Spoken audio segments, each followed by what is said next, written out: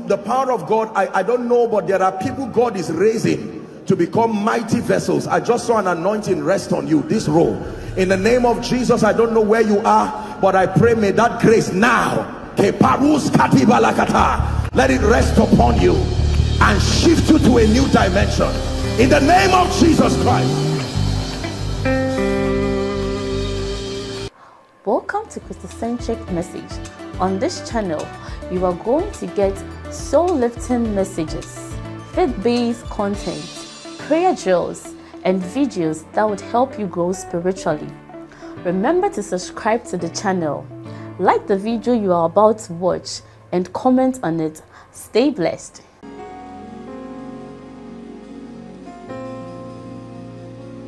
Except you reveal to us, O God, we cannot know. Except you show us, we cannot see. Except you guide us, we will not be accurate. Hallelujah. I'll share some more on Monday, but this word you see is the secret that make men great. Every man is built by the word of God. Not just the word of God that is read, but the word of God that is revealed by the wisdom of the Spirit and received.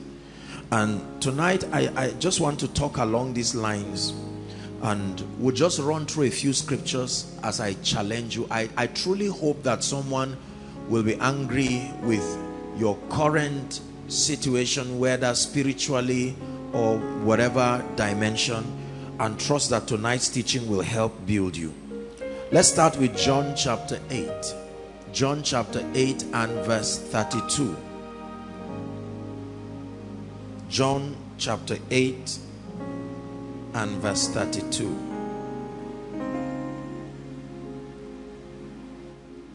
In fact, let's start from verse 30. We'll read from 30 to 32. 30 to 32. It says, as he spoke these words, this is Jesus now, many believed on him. 31. Then said Jesus to those Jews which believed on him, he said, if you do what? Continue in my word, then ye are my disciples indeed. And then 32 says, and ye shall know the truth. You will know the truth by starting. As you continue, somewhere along the lines of your consistency, you will encounter something.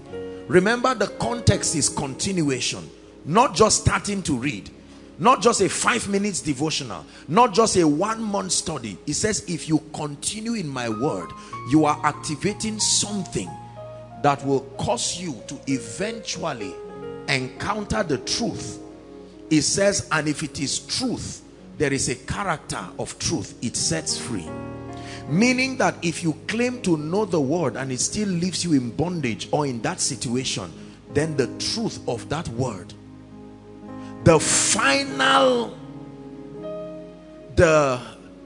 how do I describe it now? When the word of God is broken down, the unit of it is truth.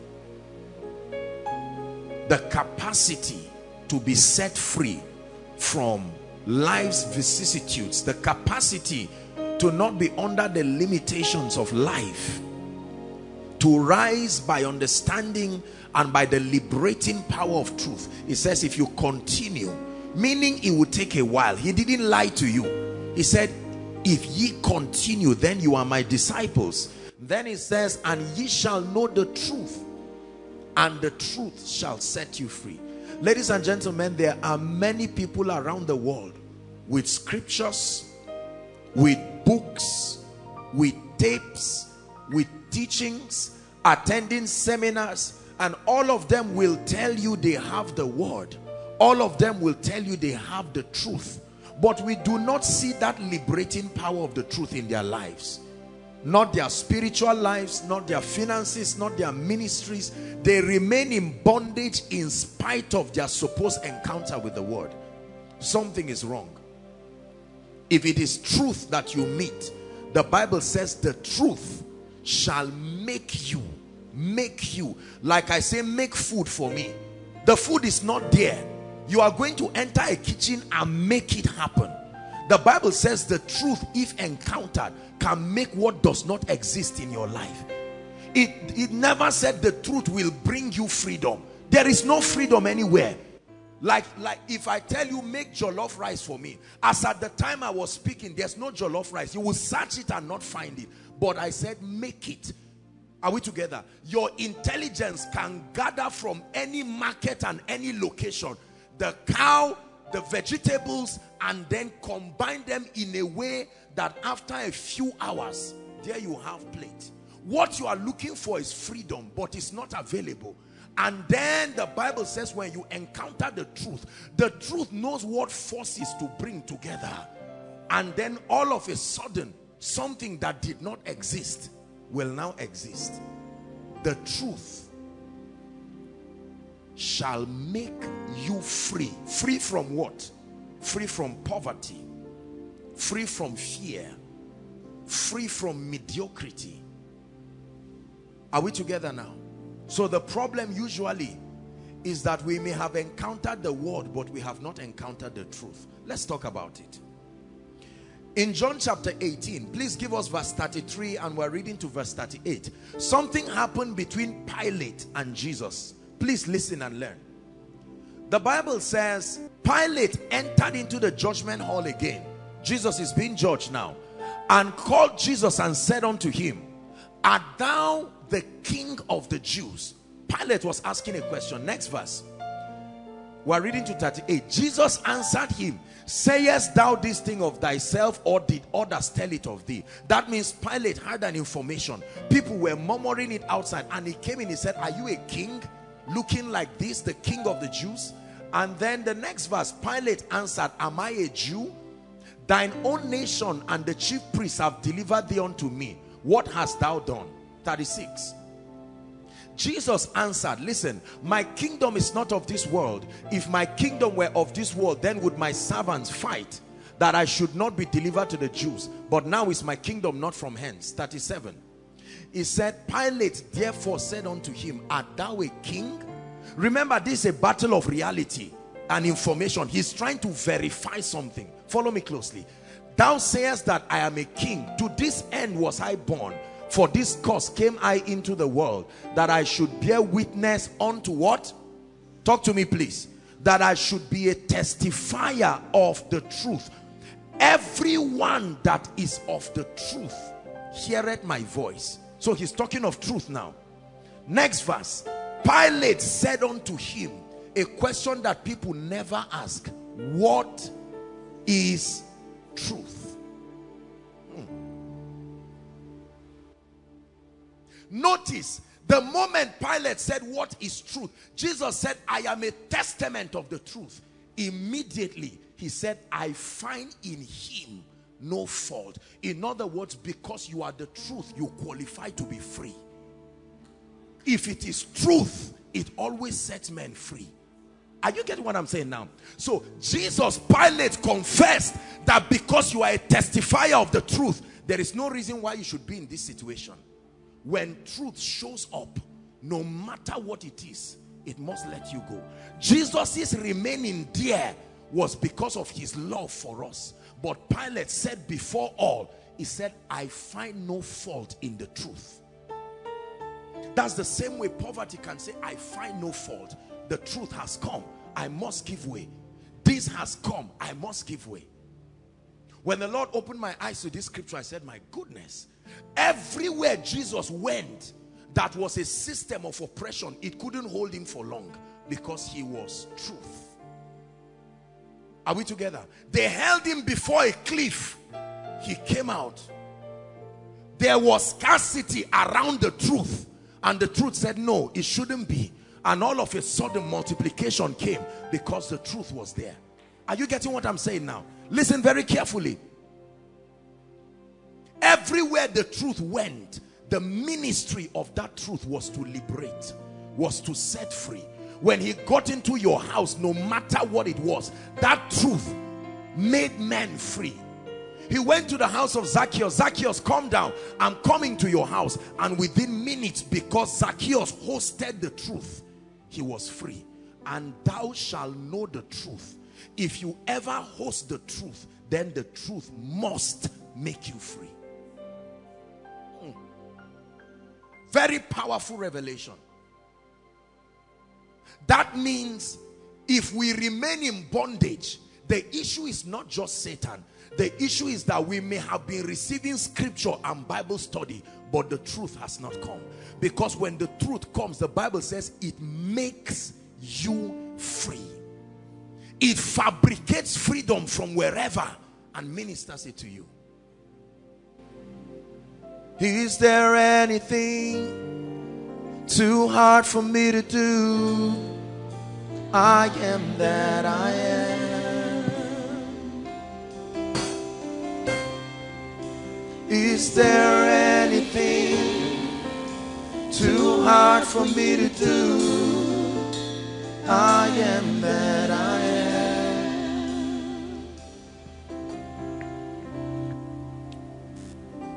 Many people keep bragging around with their acquisition of scriptures and their criming of scriptures, and they are participating in teachings. Listen carefully.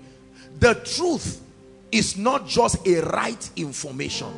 There are many right informations that are not the truth.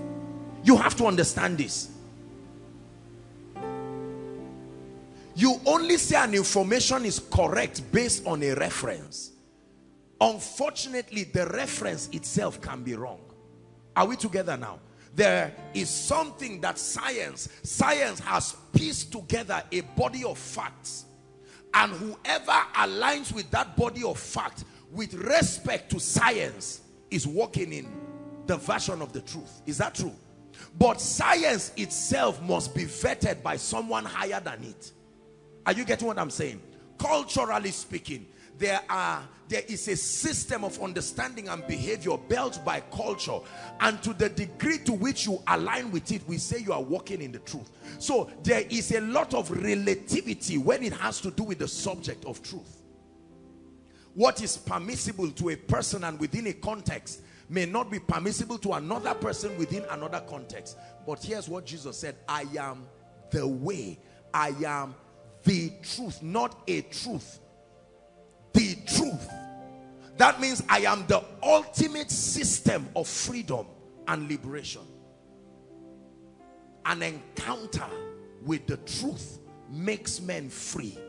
If you claim to have knowledge of the word of God, if you claim to have found something you think is true and it does not produce the requisite freedom, then it is not the truth. It may be something else.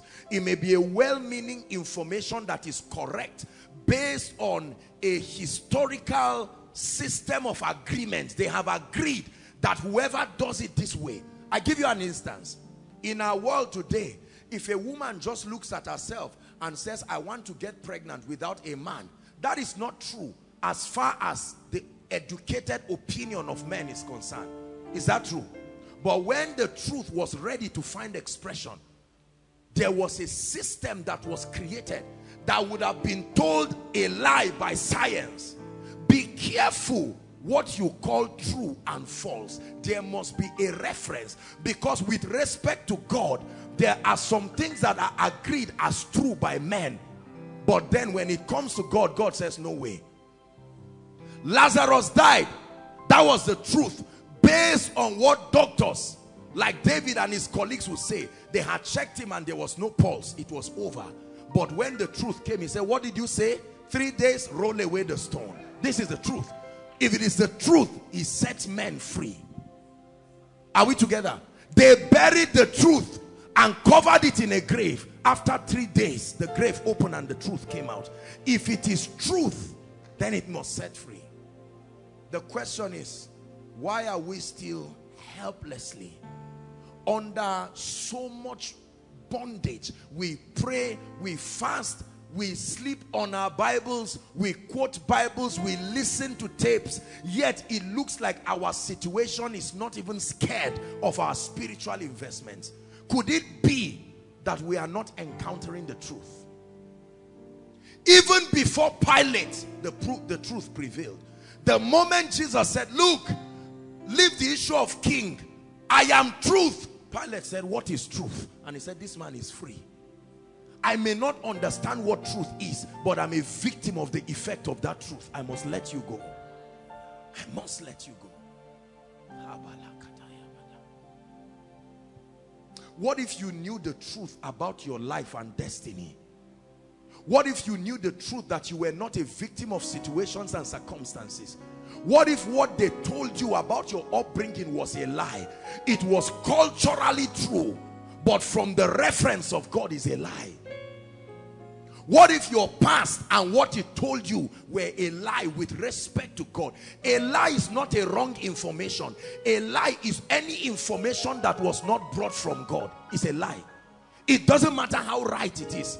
If it did not originate from God, then it's not true.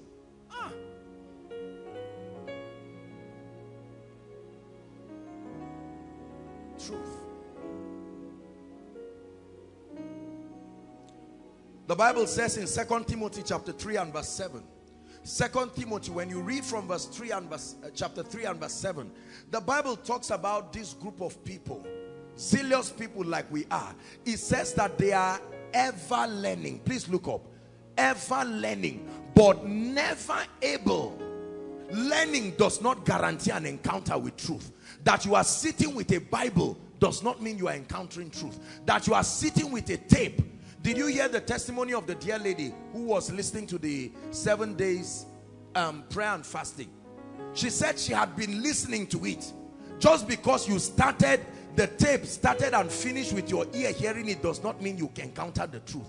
She said at that point a prayer came and light opened, and all of a sudden she received, and the results showed immediately. A friend that had no business helping her, that's the truth making a way now. The truth always makes a way. Don't leave no uncle nonsense. You don't need. Once the truth comes, the truth will find a way around it. Because the truth is not just an information. The truth is also a person. So when the truth comes into the womb of a barren woman, what happens? The truth starts making a way.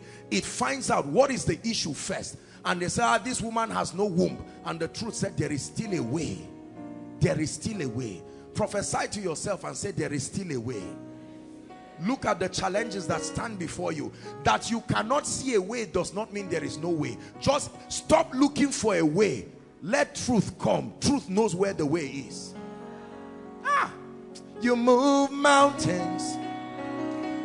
You cause walls to fall. With your power, you perform miracles. There is nothing that's impossible. And I'm standing here only because you made. Sit down, let me tell you. There is no uncle anywhere who is going to help you. There is no... An uncle only helps when the truth makes him part of the actors of your breakthrough. Nobody just comes because he knows you. Ye shall know the truth. Many of us are trying to find ways and methods, whereas the secret is to stay until the truth comes. When the truth comes, light must come. Let me show you something. Let me show you something that will bless you. What's the scripture now? Help me, Holy Spirit. Isaiah 29. Isaiah 29. Give us from verse 11 and 12. Isaiah 29 verse 11 and 12. Let me show you that just because you have a book called the Bible in your hand does not mean you have access to truth. Read it with me. He said, and the vision of all is become unto you as the words of a book that is sealed. It did one that is what? Learned, saying, read this, I pray thee. And he said, I cannot. Not because I can't open it. It is sealed. Sealed. Next verse. And the book is delivered to him that is not learned, saying, read this, I pray thee. And he said, I am not learned. both the educated and the uneducated stand helpless in the presence of this book. Where is the key? How do men read it? I thought by being learned I will automatically understand it. It is not science. The book is sealed. There is a spirit with the key that opens it. Your spirit opens to me the treasures of your word. I will forever sing your praise. Your spirit opens to me the treasures of your word. I will forever sing your praise. Listen, listen. This book you see has written in it the codes of your destiny, but it is always sealed. I told you everything glorious is what? Covered. No glorious thing is revealed. You don't buy a product without a package. So your destiny is there, but it is sealed. Going to school is very important, but when it comes to the matters of the spirit, my brother, my sister, don't let the pride of education make a fool of your destiny. That's why we have many intellectuals who brag and say, what is God? A can become C, and they are trying to make C out of A forever, whereas the maker is truth. A foolish man can come with his foolishness and sincerity and say, Lord, I can't amount to much. My life, you see, is a testament of this. They are life to those who find them. When you find it, it looks like a charm. It's impossible for life to keep you down. This is not some bragging. No, if it is the truth, if you ever see a mountain start laughing, there must be a way. There must be a way. Pilate looked at Jesus and said, if you are a witness of the truth, then I find no fault. I'll let you go.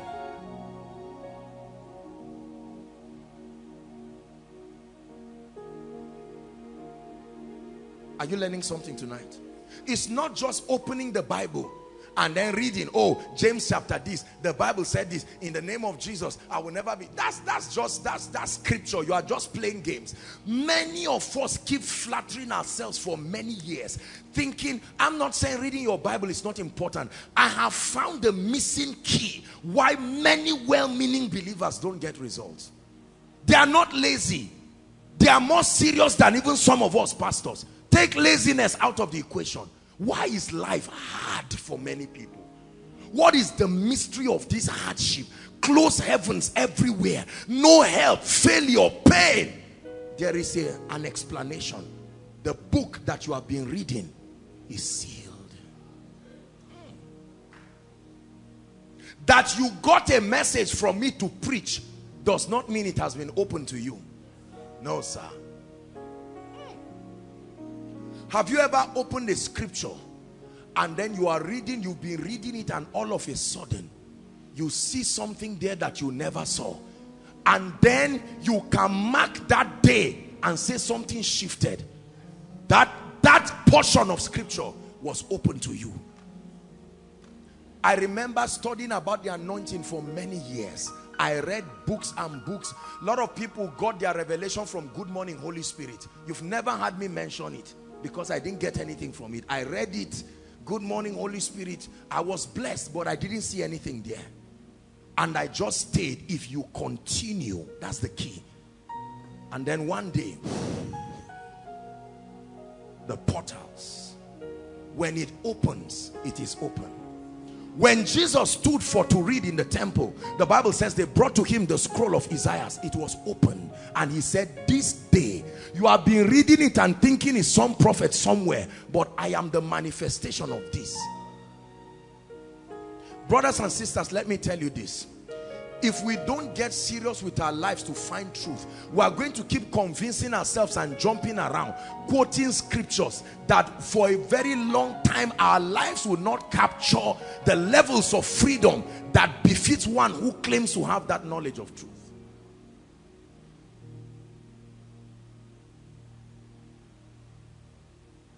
I know many wonderful, lovely men and women of God struggling around in ministry, sincere.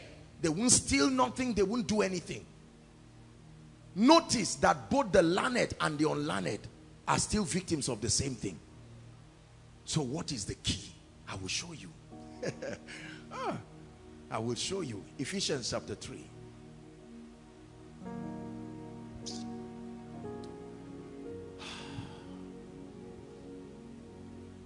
Ephesians chapter 3. We're going to read from verse 1 to 5.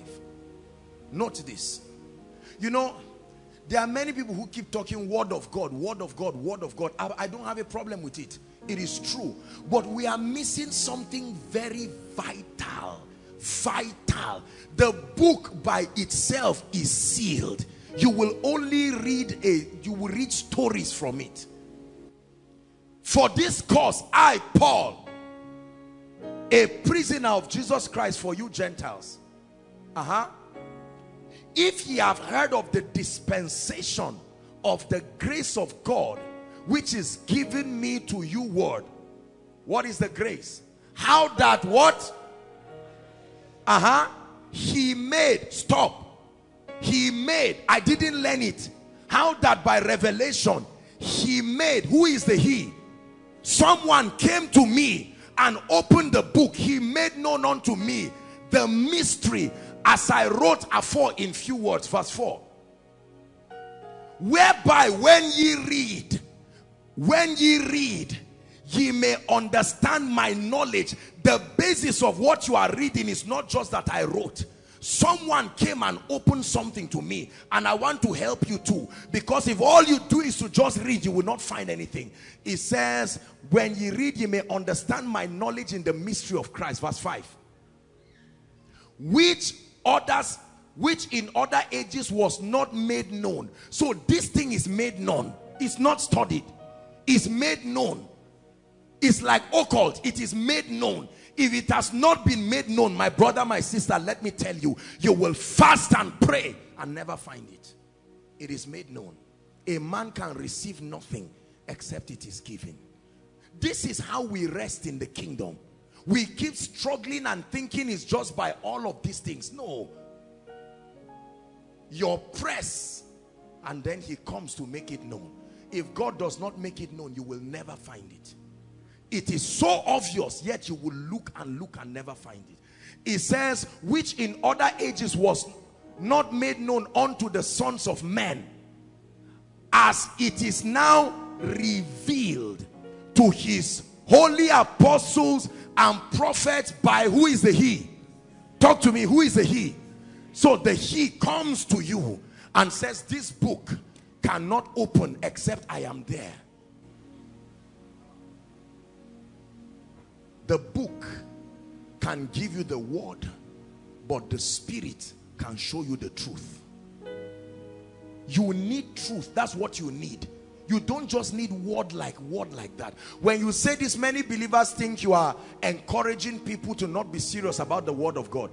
Let me tell you, in all honesty, I doubt if I've seen any man that is more passionate about the word of God than me. There may be, but I've not seen one.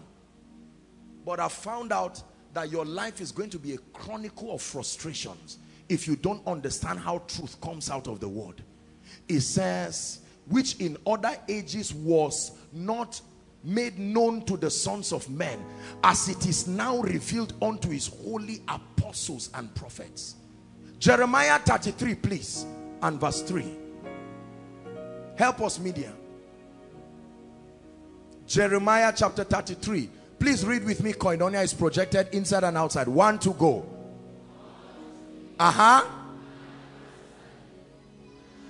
Stop. I will what? I will what?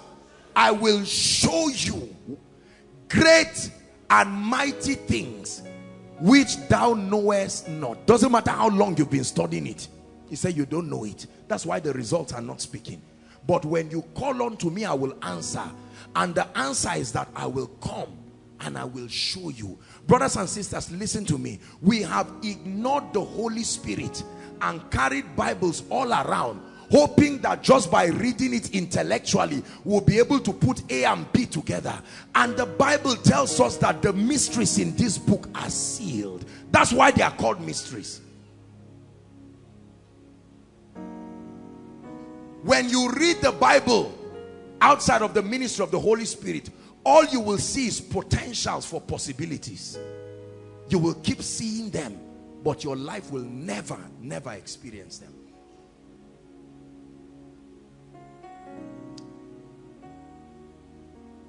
One of the greatest secrets in my life is the ability to allow the Holy Spirit to open up scripture, open up scripture, open up scripture. John chapter 16, please. We'll begin our reading from verse 12. John chapter 16. We'll begin our reading from verse 12. Read with me, please. 1, 2, read. I have yet many things to say unto you, but ye cannot bear them now. Why? Because you are natural and these things are spiritually discerned. Are we together? Verse 13. How be it when he, the what? The Spirit of truth, not just the Holy Ghost, the Spirit of truth is come. What will he do? Please talk to me. He will guide you through the book. He will guide you into all truth. For he shall not speak of himself, but whatsoever he shall hear, that shall he speak. And he will show you things to come. He will show you. Aren't you seeing it all through scripture? People are shown things. People are shown things. If you are not shown anything, you will continue bragging around with scripture and never have results. Your assignment is not just to sit down and read your Bible religiously. Your assignment is, among other things, to cry for the manifestation of the Spirit of truth. All scripture was inspired by him. He knows the codes that are enshrined in this book, but it is sealed. It will take hunger to cry for him. But brothers and sisters, when he comes and opens it to you, you and all others will stand in awe of your destiny. This is the mystery behind great men. This is the mystery behind great destinies. A spirit came to them and showed them things. Whether it is in the occult or in the faith life, nobody rises without being shown things. He must show you. And I was taken in the spirit, Ezekiel, and I was shown this. What have you been shown? Or what have you been reading? You have been reading, in the name of Jesus I will never be poor. You have been reading, he owns the cattle on 1,000 hills. You have been quoting it. You have been doing everything, but you are just reading potentials. It is sealed. When the Spirit comes, he will not quote the scripture. He will show you the code in the scripture. When the Holy Spirit comes, he will not tell you, no. He will show you something that may not make sense for another person. There's something God showed me about the anointing. There's something God showed me about growth. There's something God showed me about victory. There's something God showed me on how to deal with enemies. Whatever is not shown you becomes the gate to your destruction. You have to find out what you have not seen and cry with all your heart and say, Lord, show me. Let me tell you how you know you have not shown. Whenever you do what is supposed to be the obvious solution and it does not work, then it means there is more. There is more. Apostle, I pay my tithe. Apostle, I give. Apostle, I'm a sincere man of God. I study my Bible. All doors are closed. There is something that has not been shown you. Let me use the example of our dear pastor. Did you think that all the people that rose up for him just came to Asaba in the last 2 months? Were they always there? So what happened? Why was the climate harsh over him? Look how well-meaning he is. I've been to his meeting once. An adorable man of God and his wife. It's amazing how life does not give the excuse for you being sincere. It doesn't say you are sincere and then no. Sincerity is not the seed for greatness. You can be as sincere as possible and find out that you are a victim of everything bad. You know, pastors come to me and they say, Apostle, I can stand before God and tell you I love God with all my heart. I say, I'm a man of God. If you are lying, I will tell you. And then they now say, Apostle, but why is life treating me this way? Like I told you, was it last week or the week before last? I begin to nod my head in pain because I know that the solution is not just to pray. There is something that they don't know. And my brother, my sister, until this book is open to you and your eyes see, your destiny will remain small.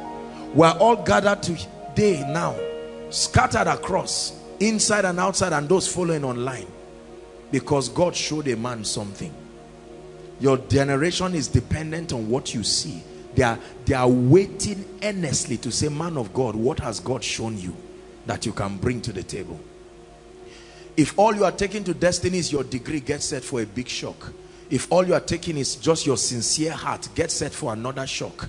If all you are taking is your uncles that you know, my uncle somewhere, my auntie somewhere, no. I don't study the Bible to crime scriptures or to preach. I search for light. I search for truth. There are very few people who ever know how I study the Bible, because if I teach you, it will frustrate you.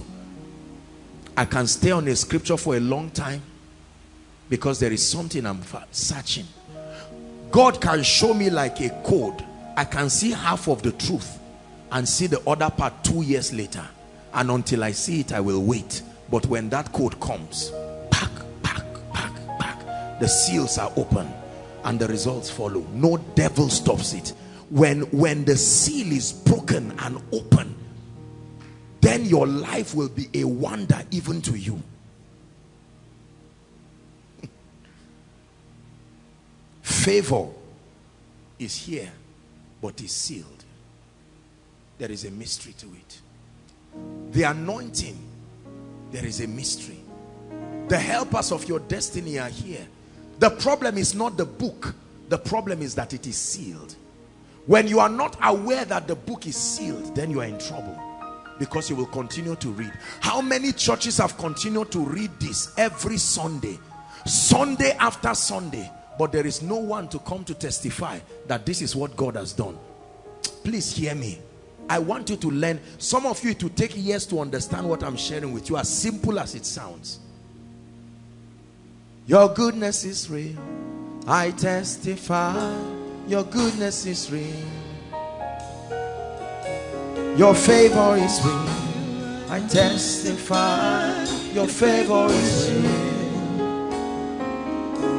Your power is real. I testify. Your power is real. When the Lord gave me the revelation on the body of Christ, let me tell you this, I didn't read it in any book. I remember lying down like a child when the Lord came with this scripture. For this cause, the Lord began to teach me that there are 4 encounters: the Son, the Spirit, the Word, and the body. And that the reason why many people never rise in life is because they've had the 3 encounters, but not the body. I said, so there is something called an encounter with the body, and my life changed. Every true apostle of the Lord must deliver a mystery to a generation. There must be something God gives you by the Spirit. This is not just Bible study. It is that he comes to you. He doesn't come to me every time, but he comes. I remember when God was delivering to me the secret of church growth. I read, I study, I've studied Young Gicho's materials, studied Bishop Oyedepo's materials, but here he comes. The code for your own destiny given to you, that someone else will do and will not work for him, because it was open for you.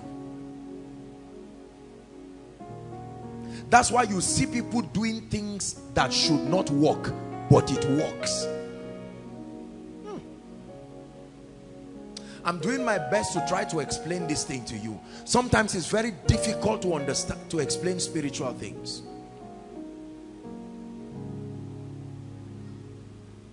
All you see is the result that follows, but behind those results are strange encounters that work together, and they make a way. They make a way. Brothers and sisters, look at me. I love you. That's why I'm teaching this. I can come and just talk to you and we laugh and joke. I am so passionate about your results. And the way many of us are going about it, you will never find it that way. I'm telling you this. I'm saving your life from frustration so that you will not jump like others have done for many years. And then one day you'll find out they are not even in the faith. And they say, don't bring any Jesus talk. I've tried him. It doesn't work. You only tried scripture. When you try the truth, sit back and watch it make a way. Strange ways in the wilderness. Ways that should not be there. The truth will cut a way out of a rock. The truth will cut a way out of a river. And you will cross and they will look back and not be able to find the way again. And they'll say, hey Jimmy, what way did you follow? And you say, I don't know. The truth just made a way. The Egyptians tried to trace the way that the truth made for the Israelites. They couldn't find it. They drowned. The song of Miriam, I will sing unto the Lord, for he has triumphed gloriously. Even the horses and the rider has been thrown. The same way somebody passes is the same way that kills another person, because it has to be a way made by the truth for you. Someone can do a business that lifts him and you do a business, the one that kills you, because it's sealed. It was not open for you. Someone can use the same word you are speaking to get favor. You will use it and get destruction because you are just speaking. Light of the world, you step down into darkness. Open my eyes, let me see. Light of the world, you step down into darkness. Open my eyes, let me see. Sing it one more time. You're the light of the world. You step down into darkness. Open my eyes, let me see. Listen. When you are not filled with the Holy Spirit, you are in a position where you will remain in darkness forever. Jesus himself told us why he sent us the Spirit of truth. Not just to pray gibberish in tongues. No. The Holy Ghost was sent to us not to make us men of God. The Holy Ghost was sent to us not to make us pastors. The Holy Ghost was sent as the opener of the sealed book to guide you into all truth. The book is there, but it must be opened by the wisdom and the intelligence of one who is not human. He made known unto me. He made known unto me. He made known unto me. 1 Corinthians chapter 2. Please give it to us. 1 Corinthians chapter 2 and verse 12. 1 Corinthians chapter 2 and verse 12. Read with me, please. Everyone is projected. Just read and then you write it down. 1, 2, read. Not the spirit of the world. Stop. In any case, you must receive a spirit. So there is the spirit of the world that inspires men and opens codes for men based on the laws of life, and they can manipulate it and get some results. And God is saying, so that when you are inspired, you don't think it's the same thing that inspired someone somewhere. There are two spirits. There is the spirit of the world.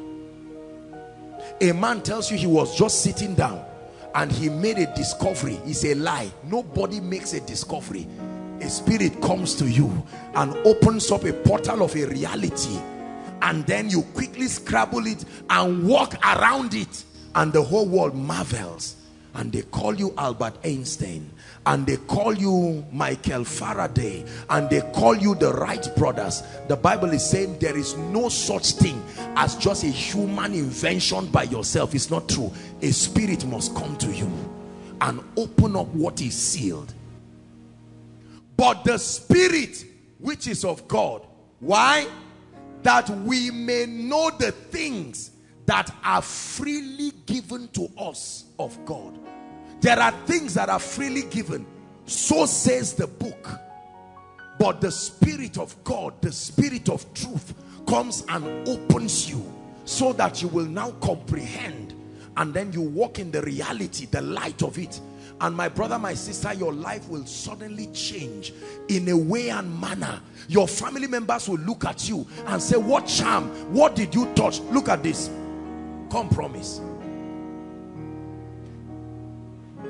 If by next week, promise suddenly enters a dimension of the anointing, a dimension of revelation, and let's assume 5 jeeps come from different people around the world and is parked in front of his house, nobody will say, promise, so you are this hardworking. Someone will call and say, promise, come. Where did you go to? Who did you meet? We know that the arm of flesh cannot produce that result. Who assisted you? Just tell me. And he will say, well, it's a long story. Are you ready to do what? I say, I'm ready now. It's okay. Meet me by 11:30. Let's go to one corner somewhere. So everyone knows. You would be unwise to see what God is doing through my life and this ministry and believe it's just hard work. No. No. What more do you need to see to convince you? No man can do these things except a spirit be with him. With God, all things are possible. Without him, on your own, there are things that are not possible. Many of us have been fighting alone. Listen to what I'm telling you, and you will watch your life change in a way that will surprise you. I kept thinking about this, and I said, Lord, look at what you've done with my life. All because I saw the Holy Ghost, and I said, Holy Spirit, I am weak. I am dull in myself. I'm not condemning myself. It's the truth. I am ignorant. I may not even have the strength, but if for any reason you can hold my hand, I am available. Just that one decision turned my life around.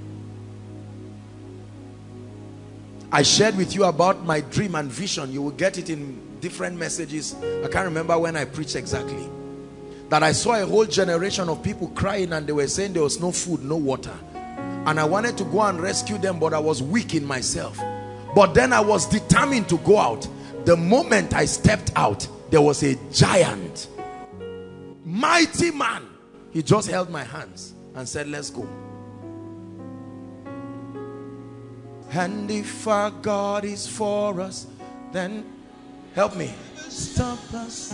And if our God is with us, then what can stand? Sing it one more time. And if our God is for us, then who could ever stop us? And if our God is with us, then what prophesy to yourself. And if our God is for us, then who could ever stop us? And if our God is with us, then for the last time now. And if our God is for us, then who could ever stop us? And if our God is with us, then what can stand? Brothers and sisters, catch what I teach you and watch your enemies criticize you and waste their time. There is nothing that can be done about a man who the Holy Ghost has held his hand. Nothing. It's too late.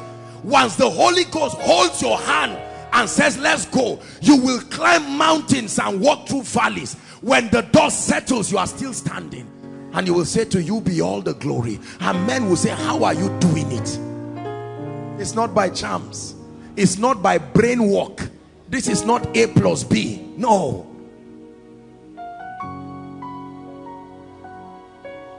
You see that I treasure the Holy Spirit so much, to a point that many people just say, oh, this spirit thing is too much. Just focus on the word. You keep doing it that way and see whether your destiny will be open. I believe in the word, but the word is useless until the Spirit breathes upon it. He is the one who gives life to the word. The first person of the Godhead revealed was him, not the word. The word came after he was revealed. In the beginning, look at the order. God created the heavens and the earth. We didn't have an opportunity to see how that happened. In verse 2, there was darkness. Then the first of the Godhead. If he was the first in the creation of earth, he must be the first in your life too. He's showing you how to come out of chaos. Many of us just stand religiously, Acts chapter this, John chapter this, and we keep jumping around, and the Holy Spirit says no, it is sealed. That's why an unbeliever will carry the Bible, and all he will see is a compendium of controversies. You will see things that don't add up in scripture. God saying this one, and God saying another thing, and saying God says doesn't lie. See how many lies he made, because you are reading what is sealed. But when the Spirit of truth comes, he will open your eyes. Others are looking, but you are seeing. All of a sudden you will see something others are not seeing, and then you will walk in a dimension they are not walking in. I cried to God, I said, Lord, this man is a weak man, you have to help me. And the Lord said he will help me. And all of a sudden my life changed. I'm introducing to you not just a book, you have it. I'm introducing to you not just tongues, you can pray in tongues. I'm introducing to you not just God in you, you have him in you. I'm introducing to you what Yongicho will call Holy Spirit, my senior partner. If anyone ever tells you what is the secret behind Apostle's life, if you say prayer, you are lying. If you say Bible study, you are lying. If you say worship, you are lying. If you say sacrifice, you are lying. All of those are secrets. The greatest secret is that a weak man holds a strong God who makes that weak man a strong man. That's what God can do. That's what God can do. The treasure that is in earthen vessel, but held by a superior power that no force, no cause, no witch, no devil can stop. He told Joshua, no man will be able to stand against you all the days of your life. Brothers and sisters, don't you see it? You have been trying in the flesh. You have been doing, I think if I buy one golf now and I do this and I understand this and that investment, I will rise. And the Holy Ghost just stands back and watches the ignorance. And I know, let me just get one golf. I will be getting 10,000 every week. I'm a smart businessman. Then if I get another job in the bank, as you are calculating it, I'm not saying those things are useless, but here he stands, the gentle spirit, watching your ignorance and your pride punish you. How can you walk when you don't know the way of the way? How can you run when you don't know the way of the Spirit? How can you fly when you don't know the way of the wind? Power at work in you, changing everything in obedience to Christ. Swallow your pride tonight. Come to the school of the Spirit.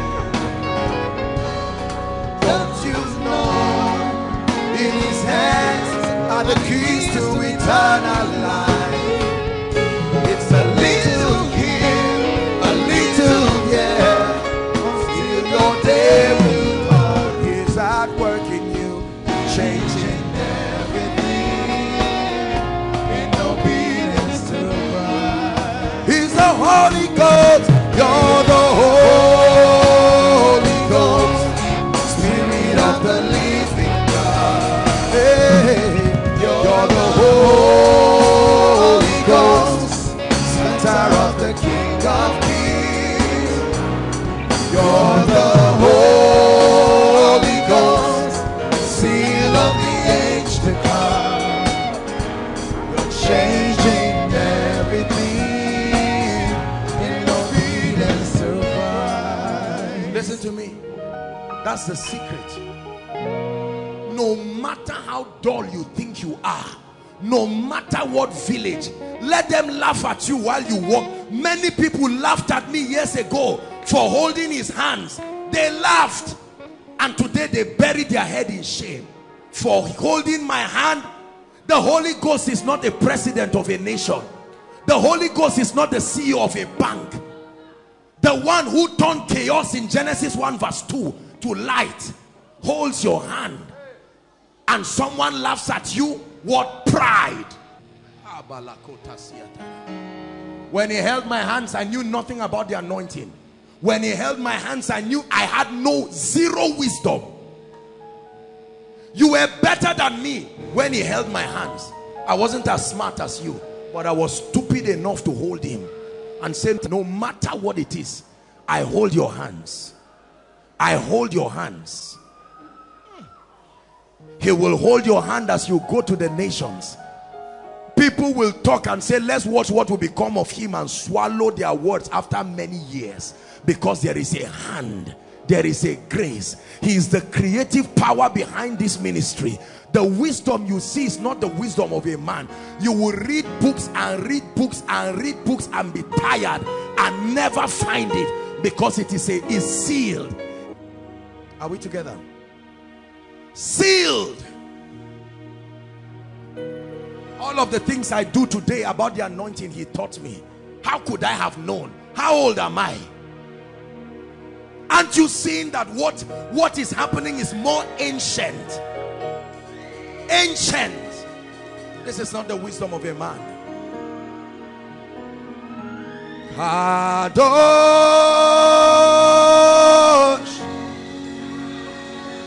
Kadosh, you are mighty on your throne. Kadosh,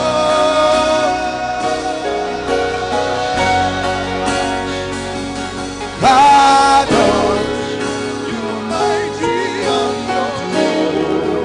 You reign, say you reign, you ancient Zion's King. Kadosh, Kadosh, you are mighty on your throne.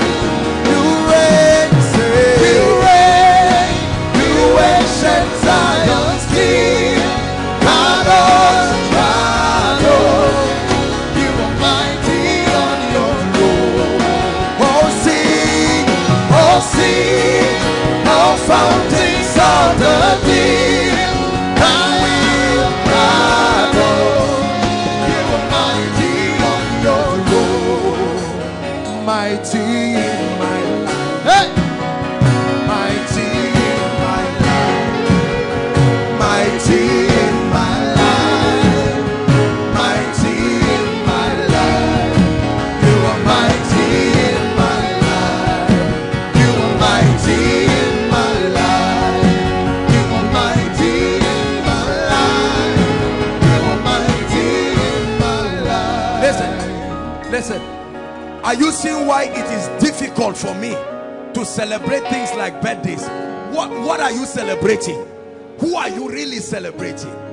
Take him out of my life, and the secret of a foolish man outside of him is revealed. But when he stands with you, thanks be to God who always causes us to triumph. Listen, I say it again. There is nothing you can do with a man that the Holy Ghost has held his hands. No sir, no sir. It's a grand formula for victory. When he came upon Jesus, he turned Jesus to Christos the Christ. Jesus was just a carpenter's son, just anyone on the street. But when the Holy Ghost came, the Spirit of truth, the Spirit of truth, when he comes to your business, he will change it in a way that will surprise you. The Spirit of truth, when he comes to your ministry, listen, let me tell you this. I never stop getting amazed at the formula people invent in hope that will work out, whether for ministry or whatever. I teach you principles here, but principles will never replace presence. Principles only become useful when presence is intact. God is not science. Listen, oh brilliant people, I may not be as smart as you, and I beg your pardon, but if it has to do with victory in this life, someone must hold your hands and someone must show you. The physical principle of fatherhood should teach us that you never rise alone. Someone must hold your hands and lift you. We have ignored the Holy Spirit because of the embarrassment that follows walking with him. Oh, I tell you, there is big embarrassment walking with him, because your way will not be the regular way of people, because your life will not be within the context of others. But if you can be foolish to still stay and say, Holy Spirit, where will I go to? Jesus said, will you also go? And they said, to whom shall we go? You alone have the keys.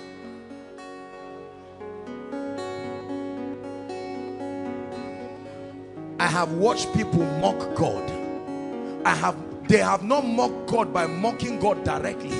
They have mocked God by mocking his wisdom.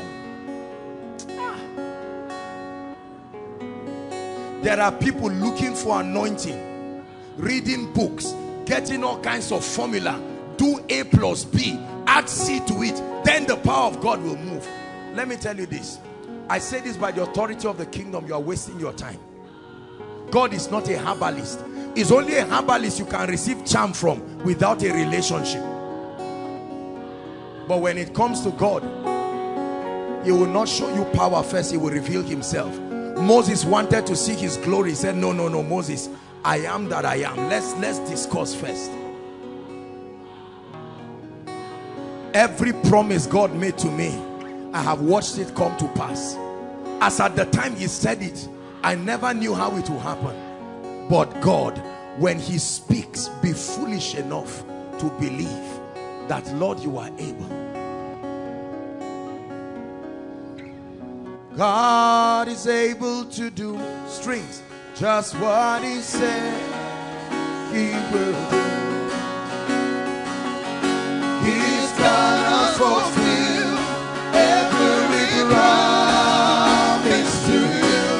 Hey, don't give up on God, 'cause he won't give up on you. He's able. That's the God we serve. A mighty God who has the ability to make all things happen. He's able. Hey.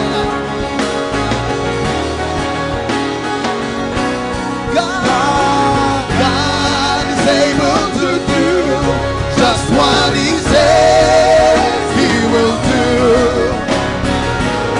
He's gonna fulfill every promise to you. Don't give up on God, 'cause he won't give up on you. He's able. Listen, listen. Except it is not the Holy Ghost you are holding. Koinonia, hear me. I keep introducing him to you. Hold his hands and watch what he will make out of your life. Leave all the unwise people who keep mocking God. Just do A and B, C must happen. Who are you to make C happen? How old are you to make C happen? A plus B does not guarantee C in this life. The person to make C happen can die. But when God holds your hand, anything plus anything can become anything.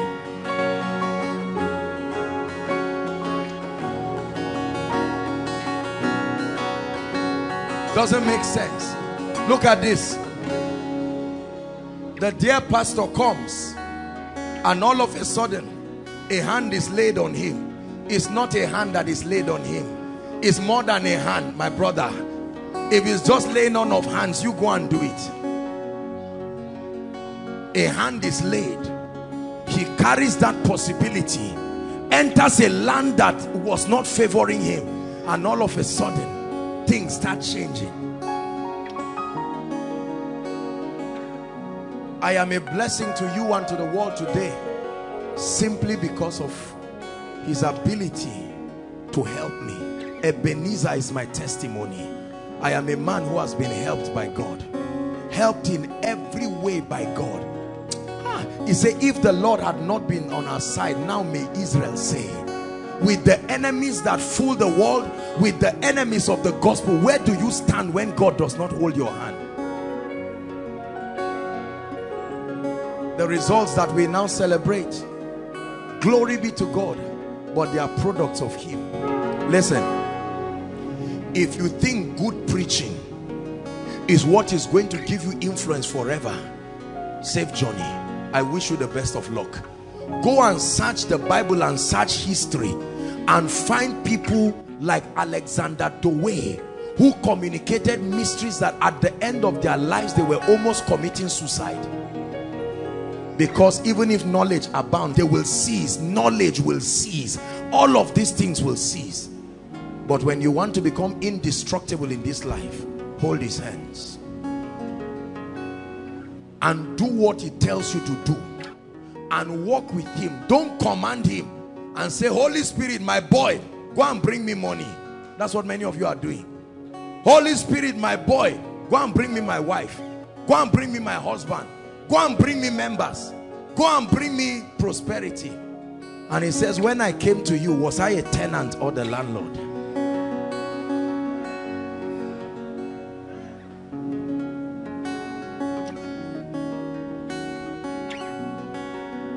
The word of God, the Holy Ghost was given to us, among other things, to unseal this. For many years I read my Bible. Did you know, for many years there were times that I would not even read my Bible for a while. I would just carry the devotional, repent and read it. Do you know why many of you open the Bible and it wearies you? You are looking at it, but you are reading something that is sealed. That's why you cannot get life from it.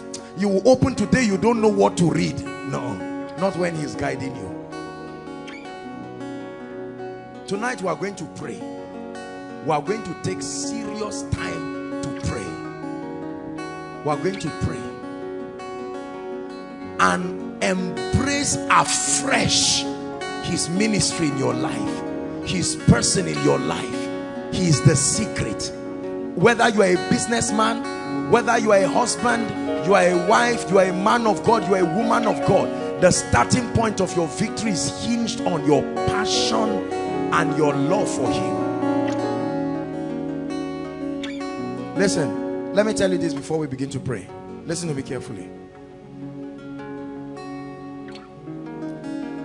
When I was writing the things that I now do, that the Holy Spirit was revealing to me, at a point in time, I just sat down and I said, Holy Spirit, you must be joking. Is this it? This foolish? I think I'm smart. The thing with God is, the Spirit of God is very gentle. The moment you begin to interrupt his wisdom with your I too know mentality, he just steps back. You do it your way.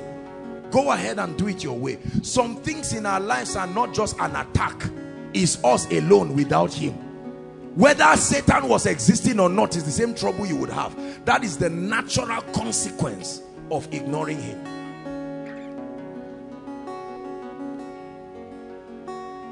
I love him so much. Koinonia is built on intimacy with the Holy Spirit. He's the one who has given the word of God value. Look at what the messages are doing around the world. Do you think that is just because the message is so powerful? No. If he holds your hand, he holds your finances. He holds whatever comes from you. Someone called me the other day and said they were inside a taxi, a cab, and the cabman, every time he picks you, his own gift to you is that he will play one Koinonia message. I don't know the cabman. And it just continued like that. There are people who have met angels who gave them Koinonia messages, not human beings. They entered meetings and gave them messages. I'm true to God. I don't share all these testimonies. I was told of someone who bought a memory card, new memory card, brand new memory card, slotted it in his phone, and all he saw was Koinonia message. New memory card with seal. He opened it. I'm not lying to you. A pastor from Gambia, a great man of God from Gambia, we spoke yesterday. He said he was so depressed, and he got to a point where he was washing plates in his house and he didn't know what to do. And all of a sudden, he said he just went on YouTube, and how he got across one teaching, and as soon as he got that one teaching, his life changed. He said by next Sunday, the church changed and exploded. He saw the manifestations of the Spirit. The word seeds were coming, and he said, who is this? He introduced it to his wife. The wife listened to the same message. The wife didn't know the message he had listened to, but she went to search on her own and listened to the same message. You had the pastor that came last week from Abuja. Just arriving here, someone calls him to buy 300 shares. It's not the work of a man. No, sir. Our parents are struggling now and suffering because they have embraced every other thing except him. Our world is dying because we have ignored him. Don't join them. Don't join them to ignore him. Already your past, the family background you came from, is already a disadvantage on its own. The only advantage in your life is him. When you find him, he will forget about your enemies, forget about critics. I'm telling you, don't waste your time. Just leave all those things. Stay with him. Let him hold your hand, my brother, my sister, and watch what he will do with your church, and watch what he will do with your business, and watch what he will do. You may be crying while you are holding him. I guarantee you the cry of pain will soon become the cry of joy. You just hold his hands. Worship team, hold his hands as you sing. Don't carry skill and a nice voice alone. We live in a wicked world. If all you carry is a nice voice, you will not last 1 year. Human beings will suck you like an orange and throw you and look for the next happening thing. But you remain fresh when you hold him. Impossible to be ignored. Impossible to be ignored. He's gonna fulfill every promise to you. Don't give up on God, 'cause he won't give up on you. He's able. My God is able. He truly is able. Listen. Look at me. In Nigeria today, an average young man cannot get established without some kind of bribe or some kind of things. To have to corner and lie and do something. You want to walk in integrity and righteousness, the environment is already hostile against you. The fact that you name the name of Christ alone is trouble for you. They will hate you at your workplace, hate you everywhere. What then is your advantage?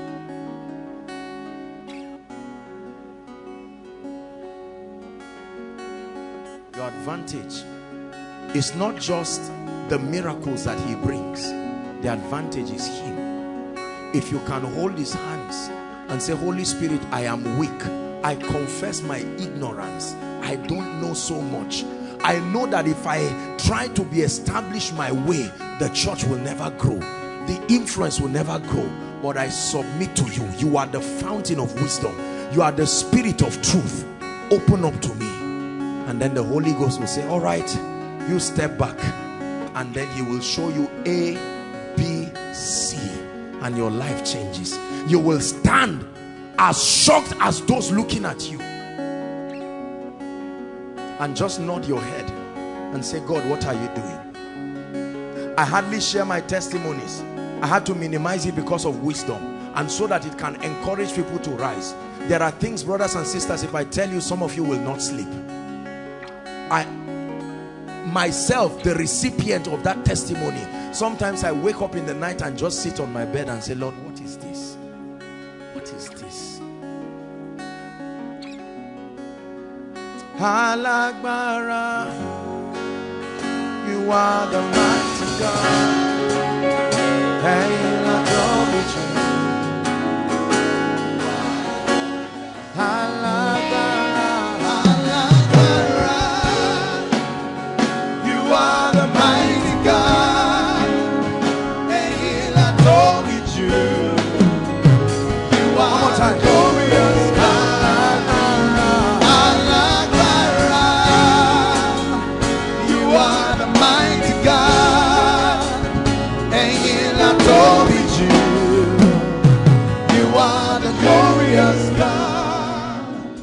that song, Ndeo,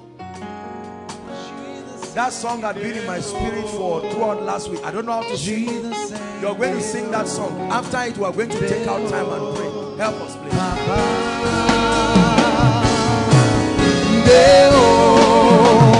Jesus said, Jesus said,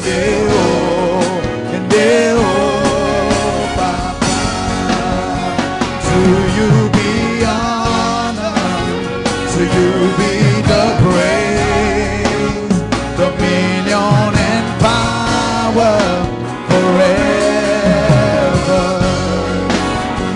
Be thou exalted, take all of the glory. Jesus in Deo, Papa. Deo, Jesus said,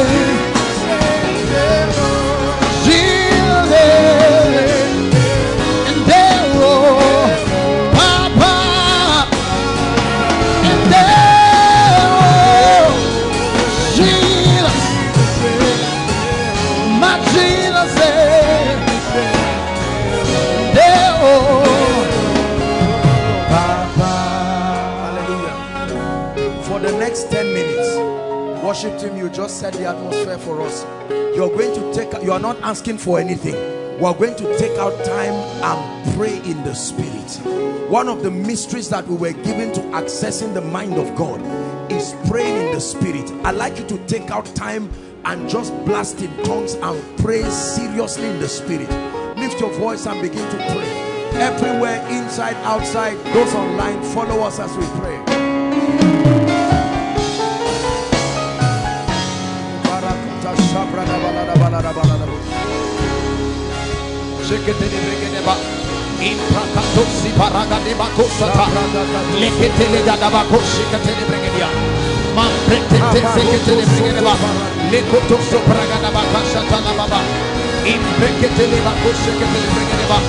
Mando sotto prekete le gadeba kosata, rekete le gadaba kosita, in prekete le gadosi parate, lando sotto prekete che varagada, prekete che ti sakata, in praka sotto pregedia, limosi pasata paragada, rekoto prekete le gadaba, setete prekete che paragada, si parla parate di baragadosa, i panto preketesa, le catalabada baragada bakate, in protosi palate, repata, in prekete le baka paragadesa, shabala bada bada bada bada bada bada, retetetetete, in patatata, in recopataliata, shimananda bakote ketelia, in parada bada bada bada gedeba, le patate, in patata bakosia, le mando bakosia talabaya, in parata, in tanamana bada bada bada bada, le ponsi bada bada bakosia, in panamana teniata, in patata bregete, in manana dosiata, in parata, in parate, shimataya, in pate, in mandosiata, le bada bakosia, patata tata, in parada bada bada, in potosi badate, in manda bakosiata, la bada bada bakosia. Ipana bakosia, irata, ipalala na bakosi, imananda bakorege de badabadabo, imam pratare, imalate diata, ikatate ya, apalate diata, shekete kete kete, shekete kete kete kete, shekete kete kete kete, shekete kete kete kete kete, iraka na bagadaba, ipalata tata, imanata. Imprende de bakosia, inanatosha, ipranda de bakotelia, la ta ta ta ta ta, iraba de bakosha, irata, avanamaya, shadalaba, mande de ba, ipanana mandosia tanaba, itatataya, ipanata, ireto tanaba, imanana bakosia, itanana bakosia, ipata, irata. Imandosi talababa bakosi.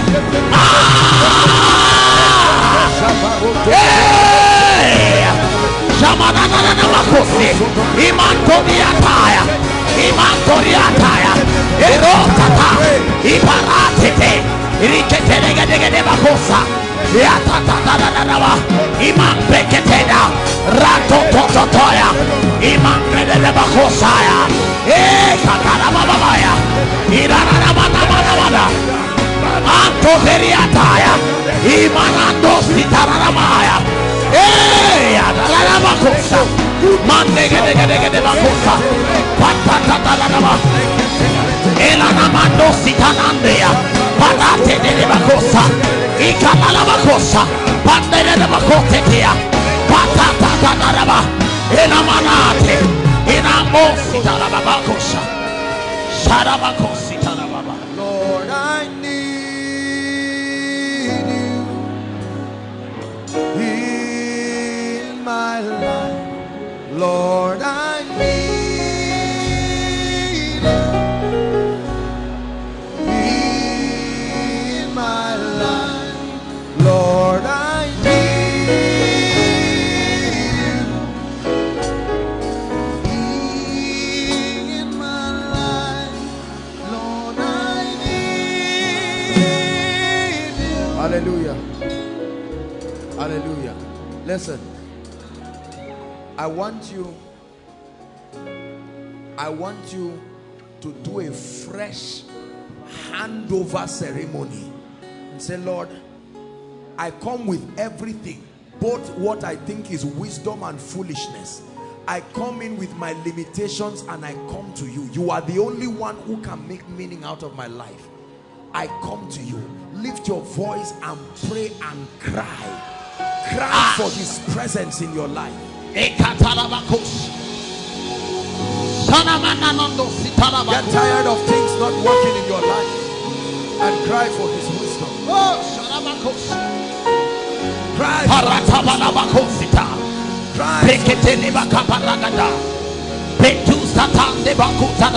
Cry for his wisdom.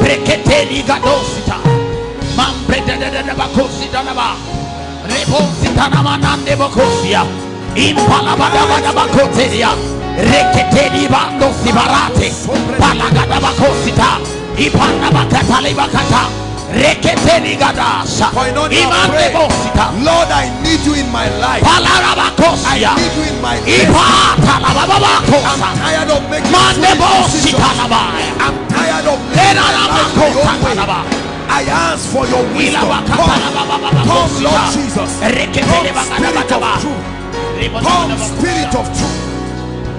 Hey, Shananabakosa, Palabanabakosta, Zeketeligada, Impeketelebakosa. Hallelujah. We're going to pray.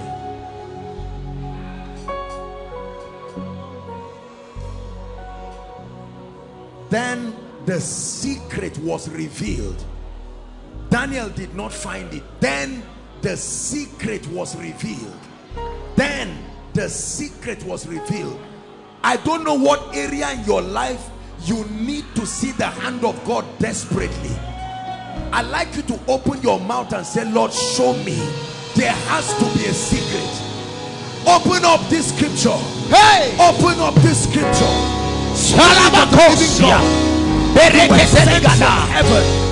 You are the custodian of the wisdom of God, the custodian of truth. Show me. Show me. Show me.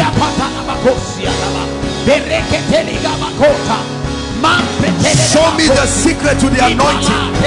Show me the secret to increase. The secret to ever increasing fire.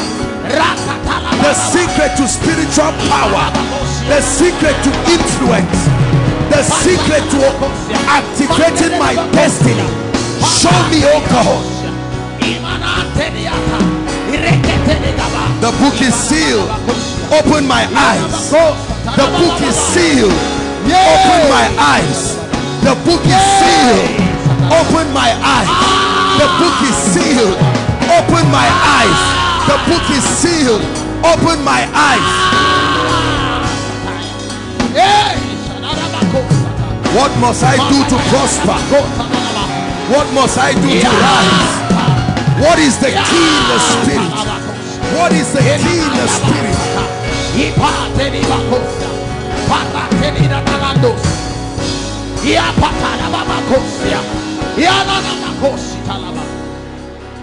Listen, look up.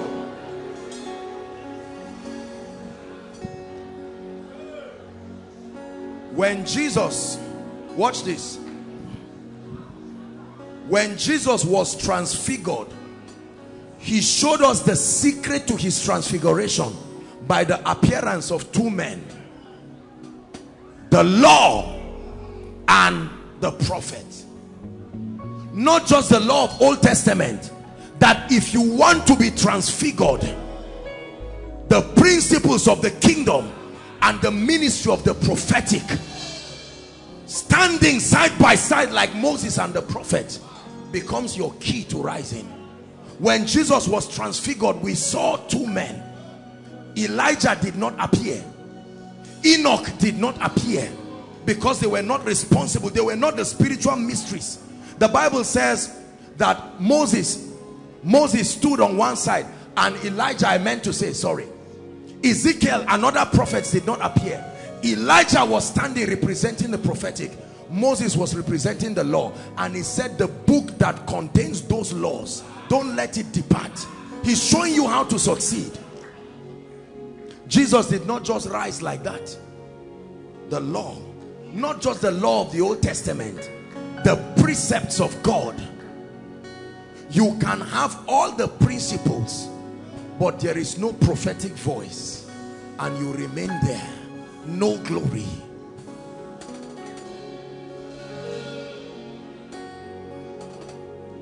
You can do something that should prosper because there is obedience to principles, but there is no voice. It's like ingredients. If you have rice, you don't need as much tomato as you need rice, but don't put the tomato and say, you can't say you have jollof rice because of that small tomato, including salt. Sometimes you need one mudu of rice and then a few spoons of salt, but you refuse to put that salt, and see how it will mess up the whole food. Something you may be missing because your eyes have not been opened. You've done everything but the last key to just strike it and open it. That's what I keep doing all the time. That's what I keep doing all the time. When I speak over your life, I'm not repeating myself. When I speak over your life, I'm standing to fulfill all righteousness in the spirit by the wisdom of the spirit. I've taught you that Jesus walked under a closed heaven for 30 years as the word of God, until a prophet came to his life and spoke and baptized him, immersed him, and his heavens were open. If Jesus operated an open heavens for 30 years till he met John the Baptist in the spirit and power of Elijah, your destiny will close almost forever until there is a voice. Listen. I want you to get to a point in your life where you no longer fight spiritual realities. The earlier you learn this, the better for you. Do it before you start having children. Do it before it gets too bad. Because darkness for sure is covering the earth, and gross darkness the people. But upon you the glory of God will continue to arise. It's not just because you are a man of God. We trade secrets in this kingdom to stand, and one of it is the Holy Spirit holding you, but not just holding you, opening to you the mysteries of the kingdom. Continue to read your Bible, but don't think you will find it just by reading. You will get to a point where he will give you the eyes to see. They are life to those who find them. That means he's missing until he opens it to you. I found certain things in my life.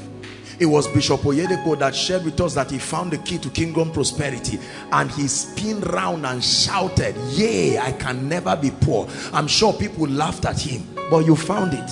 If you found it, you found it.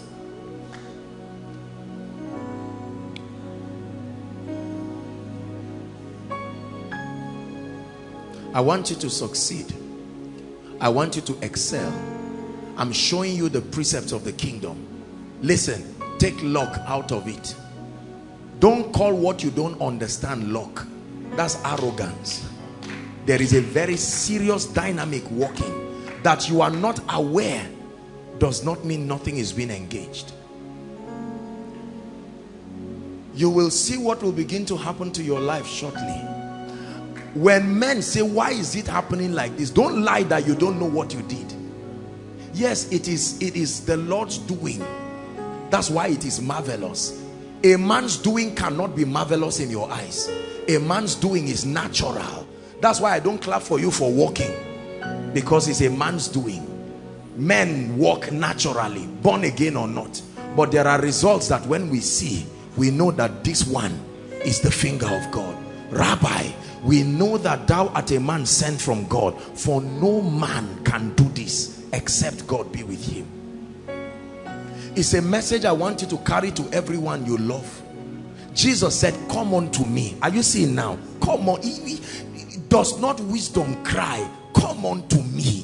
Why will you continue to suffer and struggle? Listen, I'm bringing us to a point where we fulfill Proverbs chapter 3 from verse 5 to 7. Trust in the Lord with all your heart and lean not. He's giving you a word of caution. Oh wise man, lean not on your own understanding. He says, in all your ways acknowledge him, and he shall direct your path. He said, be not wise in your own understanding. Verse 7, he said, fear the Lord and turn away from evil. It is because we are wise in our own understanding. If God does not lead me, I don't have where to go. I don't trust what I can do. I will mislead people with my ignorance. But when he comes, you can dare the undareable. You can stand and look at Goliath and say, Goliath, you come against me with your bows and your spears, but I come against you in the name of the Lord God, the captain of the host of heaven, whom you have defied. And Goliath, you don't mind him while he's talking. Am I a dog that you are coming with a sling? Say, just keep watching. It's the same way God can give you an instruction by the Holy Ghost. You've been dancing all the time, but the Holy Ghost will wake you by 2 and say, just dance to 2:30. It's not the ordinary dance. You just finished dancing. That dance will give you twins. That dance will give you an estate. And if people ask you, how did you get it? You say, I danced. They say, please don't turn us into idiots. How did you get it? I know you did all those church things. I said, well, should I lie? I'm telling you how I did it. The mysteries of the kingdom. The mysteries of the kingdom. The mysteries of the kingdom. I want to release my faith with you in 1 minute. I want you to be sensitive to from today till Sunday, but I want you to ask the Lord for 3 major things that you want to see done in your life. Things that, don't ask for small things, carnal things. Ask for something that is destiny shifting. Ask for something that is able. You know, Elisha had no business. Gehazi had no business having his eyes open. But when he was close to Elisha the prophet, he said, I'm not seeing what you are seeing. And he said, okay, let me make your eyes see. He didn't say just take advantage of my spiritual climate and see what I'm seeing.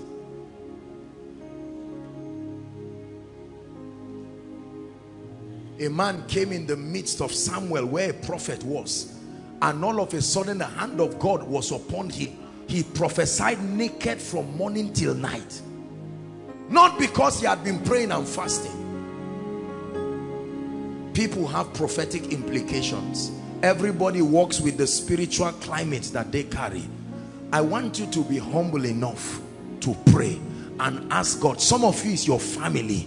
You are crying for an intervention that must step in. I'm going to give you the next, let's use the next 5 minutes. I truly am going to be interceding for you here. I'm not praying for myself.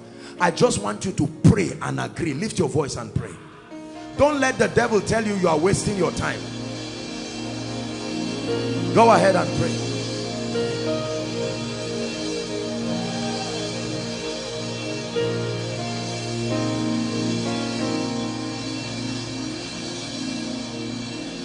Hallelujah. Listen, you are going to pray, but many of you, you're not, it's not the zest of prayer. Let me tell you something. They met the disciples of Jesus and say, why don't these guys fast? We are fasting and these guys are eating, yet they are getting the results we are not getting. And Jesus said, for as long as the bridegroom is there.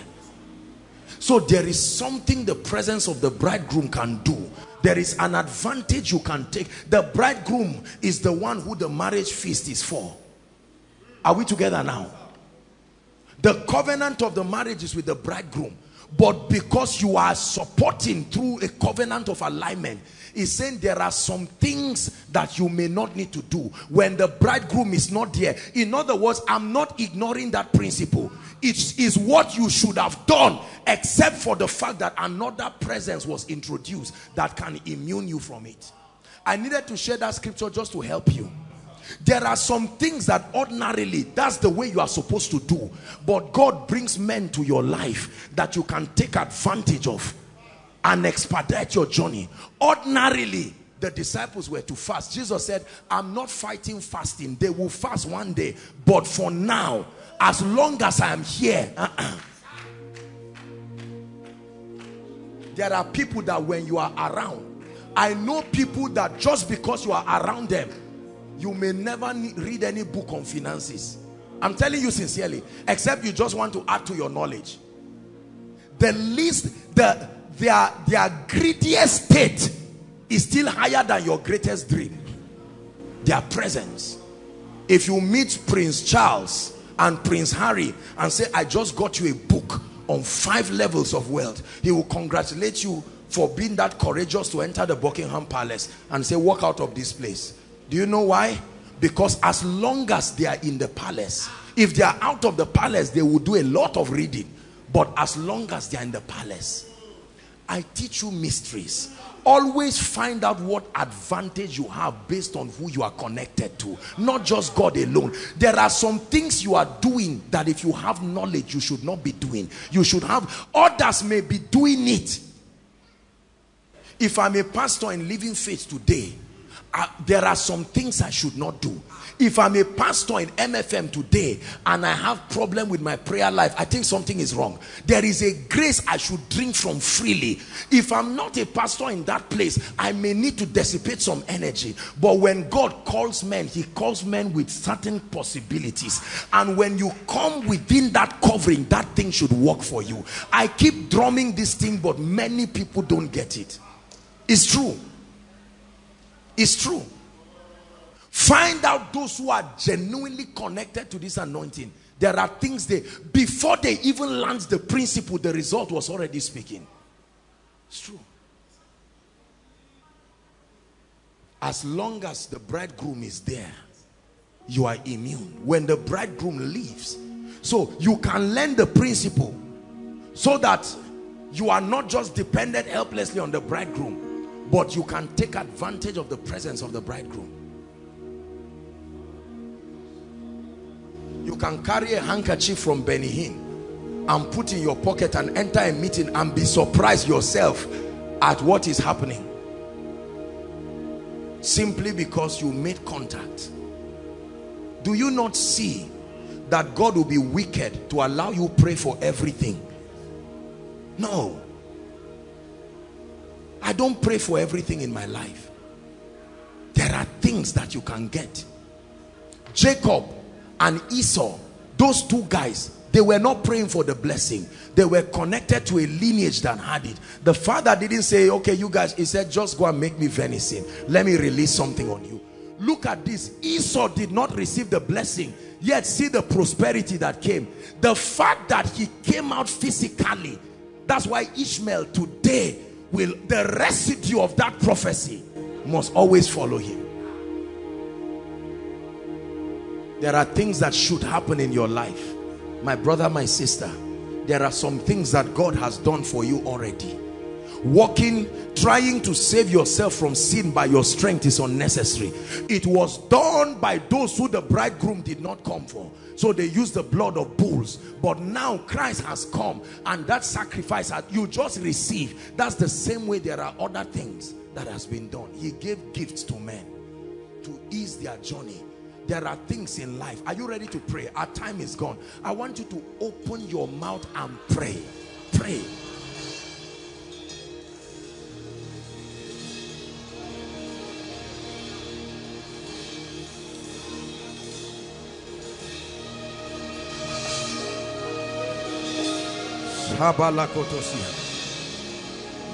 Unto you that answers prayers shall all flesh come. Bible says, he that receives a prophet in the name of a prophet, he shall receive a prophet's reward. He that receives a righteous man in the name of a righteous man, he shall receive a righteous man's reward.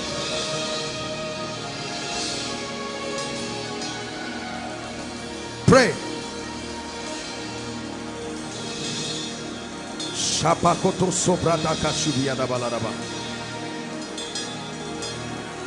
Bible says, may the Lord hear thee in the day of trouble. Send thee help from Zion.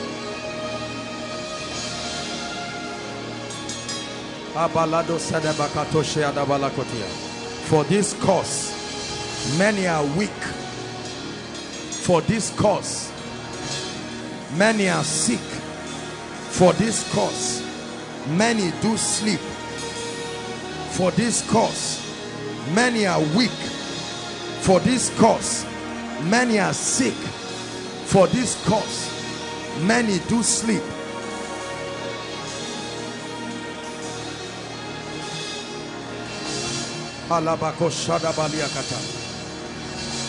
Pray believing. Pray believing.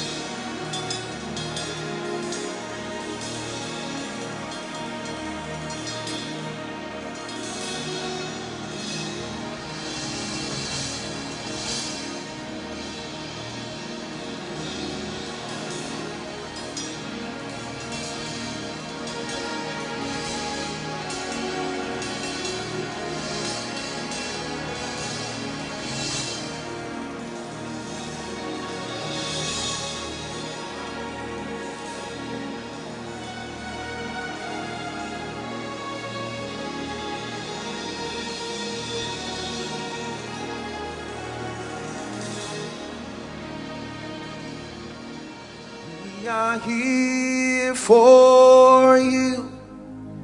Come and do what you do. We are here for you.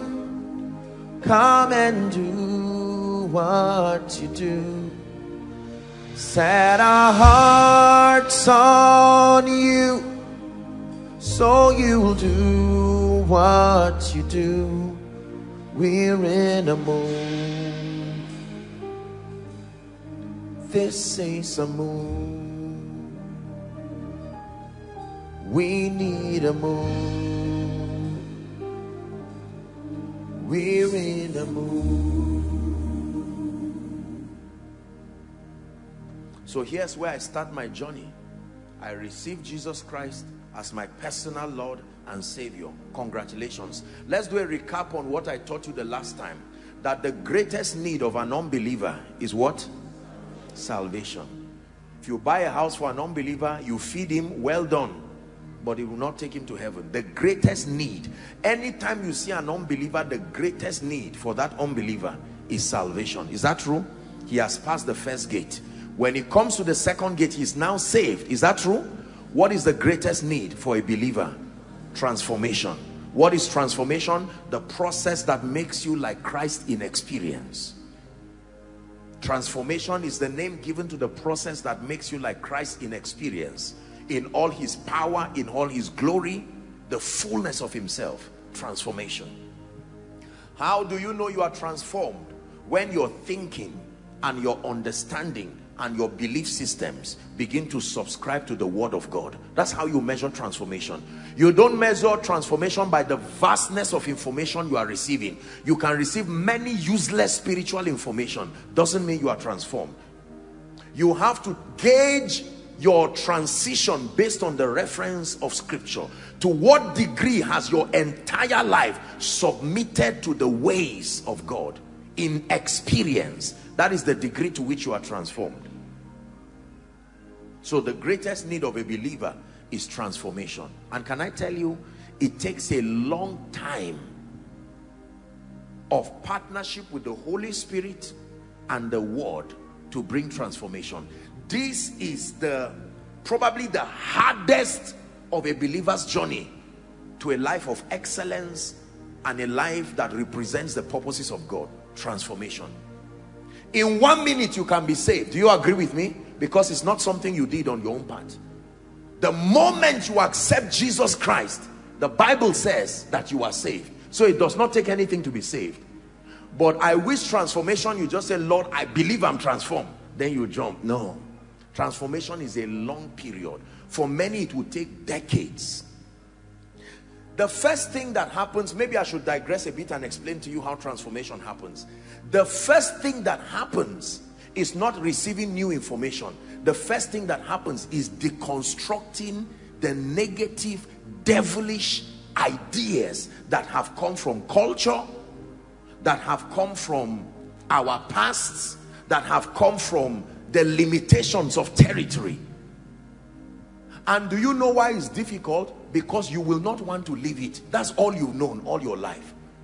So now when the Holy Spirit brings a superior proposition to your life, how then do you give up what you've held all your life? You were trained based on that knowledge. You have lived based on that knowledge. It's called status quo. You have developed a system of comfort. Now here comes the word of God proposing to you a superior idea, higher than all you've known, higher than all you've learned.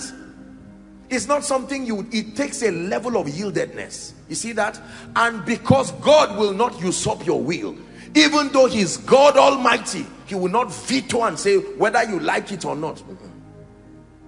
He will move at the pace of your cooperation. Is that true? So he begins to expose to you God's ways. In the area of spiritual growth, he shows you how this thing happens in the kingdom.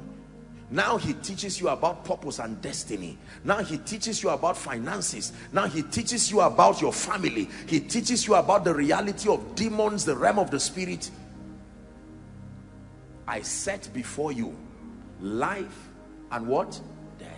I set before you blessing and cursing. You would think it should be obvious that any right thinking person should naturally pick blessings, but it's not so.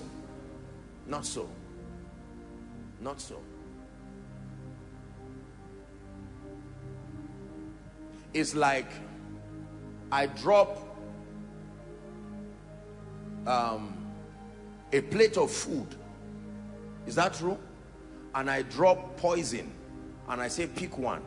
You will think it should be very natural to come and pick a plate of food. You try it and see the options that people will choose.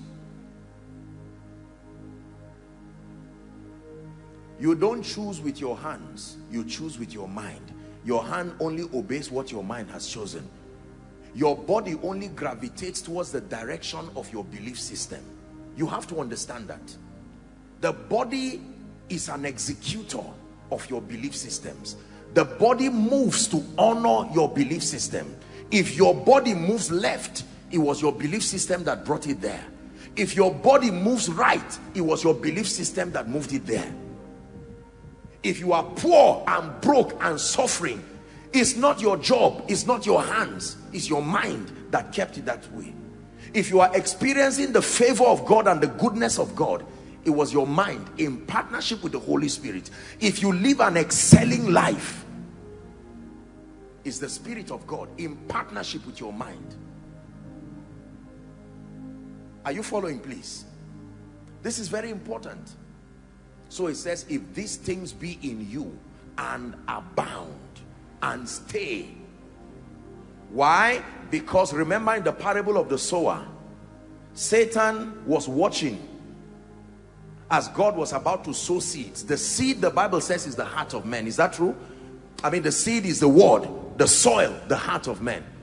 So when the word is about to come, don't think you are the only one paying attention. Satan is also paying attention. What information is God bringing to your destiny?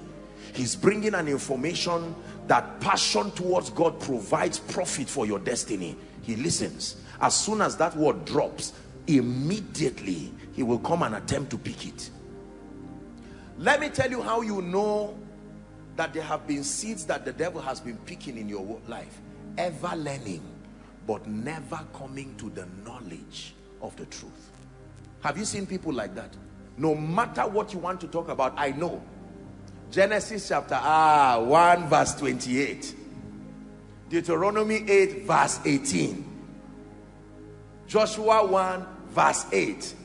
John 1 5. I know. In fact, he's going to go to Hosea 4 6. Just be watching. The question is, what is happening to your life?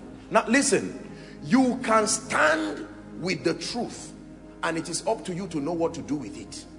There are people who allow the truth change them, like John.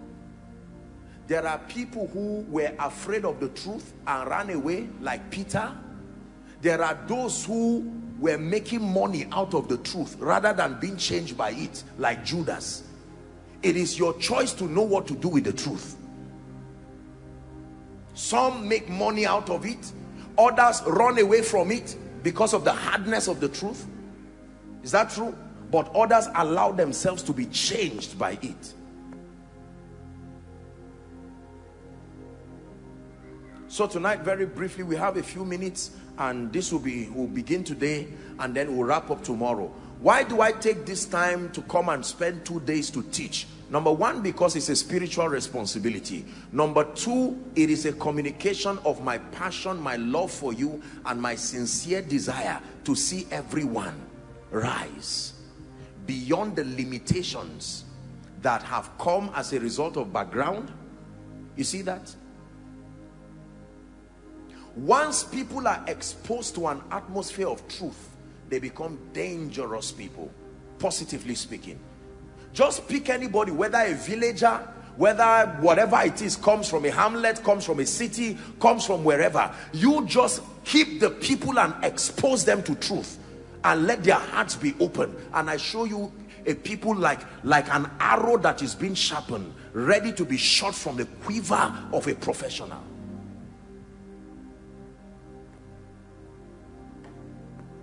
It does not matter any nation, any tribe, any tongue. I have preached this 1,000 times, that the difference between any two people, the difference between the quality of their life and the degree to which their lives are able to excel and serve the purposes of the kingdom, is not the love of God. For the same Lord is rich unto all. God loves an American the way he loves an European. He loves an Asian the way he loves someone in Zaria or Nigeria or any village somewhere across the world. There is no problem about the love of God. The difference is, number one, access to light. The difference between any two people, the difference between you and the person you admire, the difference between you and your future is, number one, the level of methodical approach to light, spiritual illumination, alongside the corresponding transformation that comes from that light. That is the first difference. Number two, the level of relationships that come in honor of that transformed version of you. Because there are relationships that honor transformation. Is that true? Yes. So your connections change to match your transformation and gives you a higher leverage towards life and destiny. And then number three, the kind and the dimension of grace that is at work in your life. This is what differentiates people. That's it.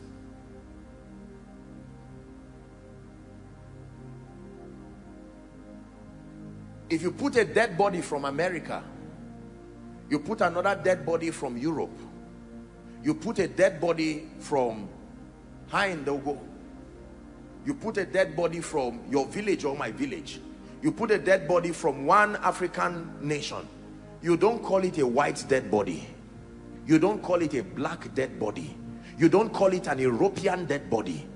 No, they are all dead bodies. Is that true? So the difference is not the color of skin. The difference is not even just the privileges that people have. With respect to what God provides, those things are inconsequential. It doesn't matter how you start. There is a provision where you can rise and you can catch up. Do you believe what I'm sharing with you? Yes, sir.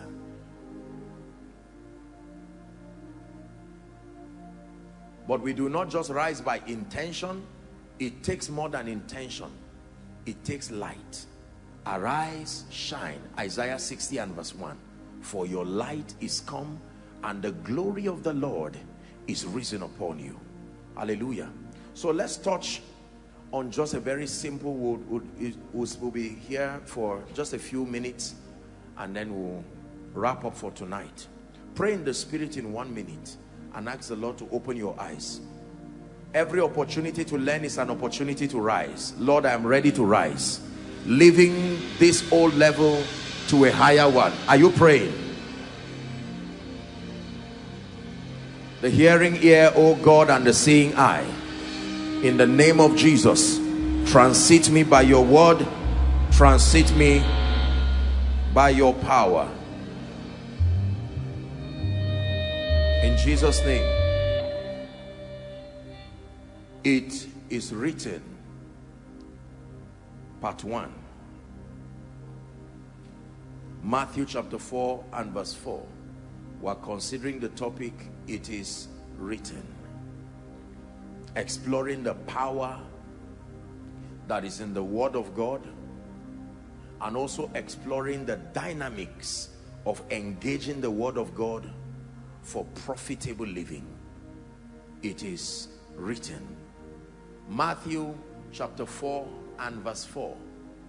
But he, the he there being Jesus, this was the story of his temptation. Remember when he was driven by the Spirit, the Bible declares he went and fasted for 40 days and nights, and afterwards he was an hungered. The Bible says, and Satan came to tempt him, and he said, if you are the Son of God, turn this stone to bread. And Jesus replied, it is written. Do you know why it was written? So that it cannot be changed. It is an ordinance. It is a law that man, this is not applicable to angels. It is written, man shall not live. Wow. The first time we see from scripture that Jesus is talking about living. Pay attention now. He's talking about living, not just life. He's talking about living. And according to scripture, that's what we call the law of first mention. Is that true? That the context with which a word is introduced, or a particular personality introduces that word, that becomes the context that you will use except otherwise, when it now becomes a prophetic statement. So Jesus is now talking about living. The first recommendation he's giving us towards living, he says, man shall not live by bread alone. That means the quality of your life in this kingdom is not just dependent on the food that you eat. He's not just talking of the Old Testament and all of that. No. He was very direct. Bread, a typology of food. That man shall not live by bread alone, but by every word. How many words? Every word that proceeds from the mouth of God, including the one you are hearing. Every word that proceeds from the mouth of God has capacity to improve my living. Every word that proceeds from the mouth of God has capacity to improve my living. The life we have been called into is a life of victory and a life of glory. Please listen to me, believers. Make sure that on no account, for as long as you live, would you ever accept a defeated life. make sure on no account, no matter what has happened, is happening, or will ever happen in your life, I want you to settle it in your life that you have been called to a life of glory and a life of excellence. This is true from scripture.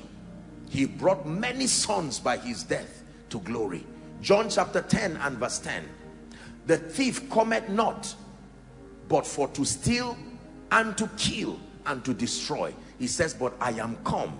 This is why I came, that ye may have life, and that you have that life more abundantly. Jesus is speaking now. The thief comes to steal. The thief does not come to advise. The thief does not come to suggest. The thief does not come to partner. Anytime you see him, he has the singular assignment of stealing, killing, and destruction. But Jesus said, I am come. Anytime you see me, I am come. Who is the I? The word. Every time the word comes, it comes to give you life, and it comes to give you abundant life. That means don't fight it and don't be afraid. Every time you see the word coming, it comes to give life, and it comes to give abundant life. We have been called to a life of victory. We have been called to a life of glory. Now thanks be to God, which causeth us to triumph always. Do you believe this? Yes. Whilst you are believing this, your destiny may not look like it. Whilst you are believing this, your finances may not look like it. Whilst you are believing it, whilst you are believing this, the call of God upon your life may not even look like it. But let God be true, and every man, including your situation, a liar. No vision speaks at the beginning. The vision speaks in the end. So it's up to you to believe. Regardless my background, regardless the limitations around my life or otherwise, I believe that in the name of Jesus, I have been called into a life of victory. You have to believe this. It looks very basic. This is why many people keep losing in life. Because if the foundation be destroyed, doesn't matter what you build on it. We have been called into a life of victory, so that even whilst you see temporal struggles, whilst you see temporal failures, whilst you see temporal setbacks, you do not let those things deter you, because you have been called into a life of victory. Do you believe that? Yes, sir. The Bible says we have been blessed with all spiritual blessings in heavenly places in Christ. But accessing and walking in the reality of that experience depends on your encounter with the Word of God. Accessing and walking in the reality of this victorious life that you have been called to live, it does not just depend on the love of God. His love is not in doubt. It depends on your encounter with the Word of God, the Logos of God. So I may be called to be a mighty man of God. I may be called to be a mighty kingdom financier. I may be called to be a mighty leader, a politician, a great businessman. I may be called and raised by God to be the solution to the challenge of your family or whatever problem. Just believing and knowing that God has singled you out does not mean you will live a victorious life. You must encounter the Word of God, and this is our assignment tonight. I want to show you a bit as a way of recap what is contained in the Word of God. Then I now show you the dynamics of engaging the Word for victory, because many believers know the potency that is in the Word, but many believers do not know how to engage the Word. You know that if you are to make rice, you are to cook rice, maybe fried rice. No, let me call something easier that I think I know what and what. What is easier than fried rice? He's saying spaghetti. Praise the name of the Lord.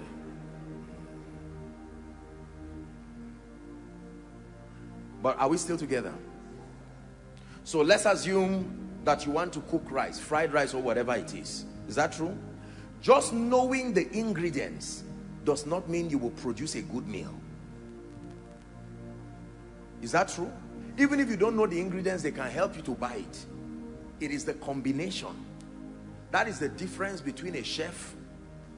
A chef does not bring anything necessarily strange.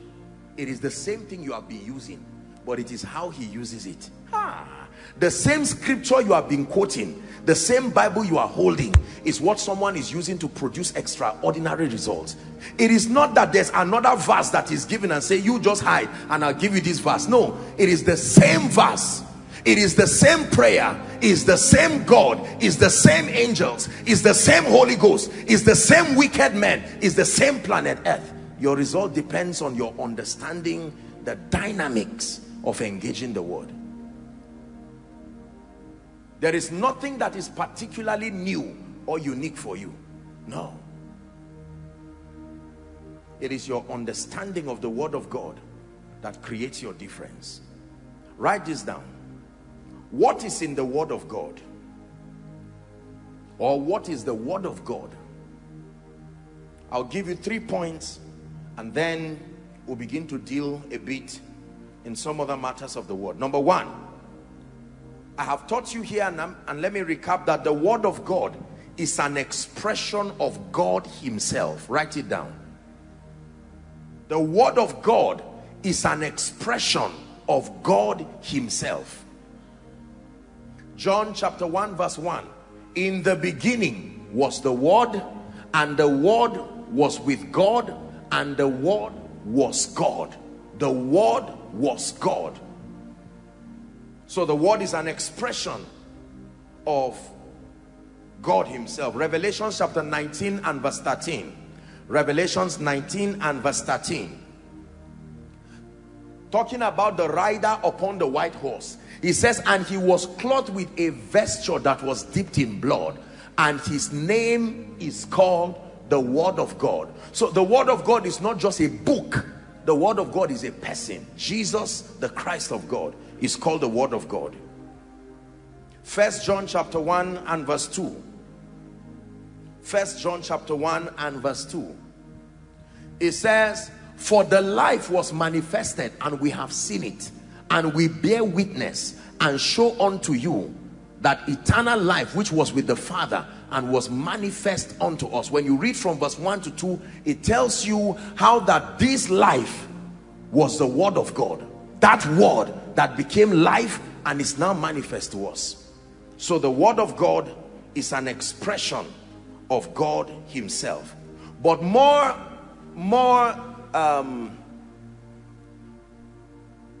would I say, in a greater sense, the Word of God is an expression of God's thoughts and God's character. The Word of God, that's the first thing. We are still on point 1. Yes, it is an expression of God, but in a greater detail, it is an expression of God's thoughts and God's character. Comes from the word logos, the thoughts of a man that seeks expression. The Word of God contains the thoughts of God, contains the character of God. Number 2, the Word of God represents, listen now, this is a very serious one. The Word of God represents the boundary of God's commitment to the believer. The Word of God represents the boundary of God's commitment. Please write it and look up. The Word of God represents the boundary of God's commitment to the believer. Let me have your attention, please. Please look at this stage if you can, whatever you can see there. If I tell you, come and show me the boundary of this stage, you will be right by standing here. Is that true? And you'll be right by standing here. That means anywhere outside of this place, you are not on the stage again. Is that true? It cannot be said you are on the stage right here. I can't be standing there and say I'm on the stage. So this is the boundary of the stage. That's how the Word of God is. You know, the Word of God tells you how far God can be committed to you.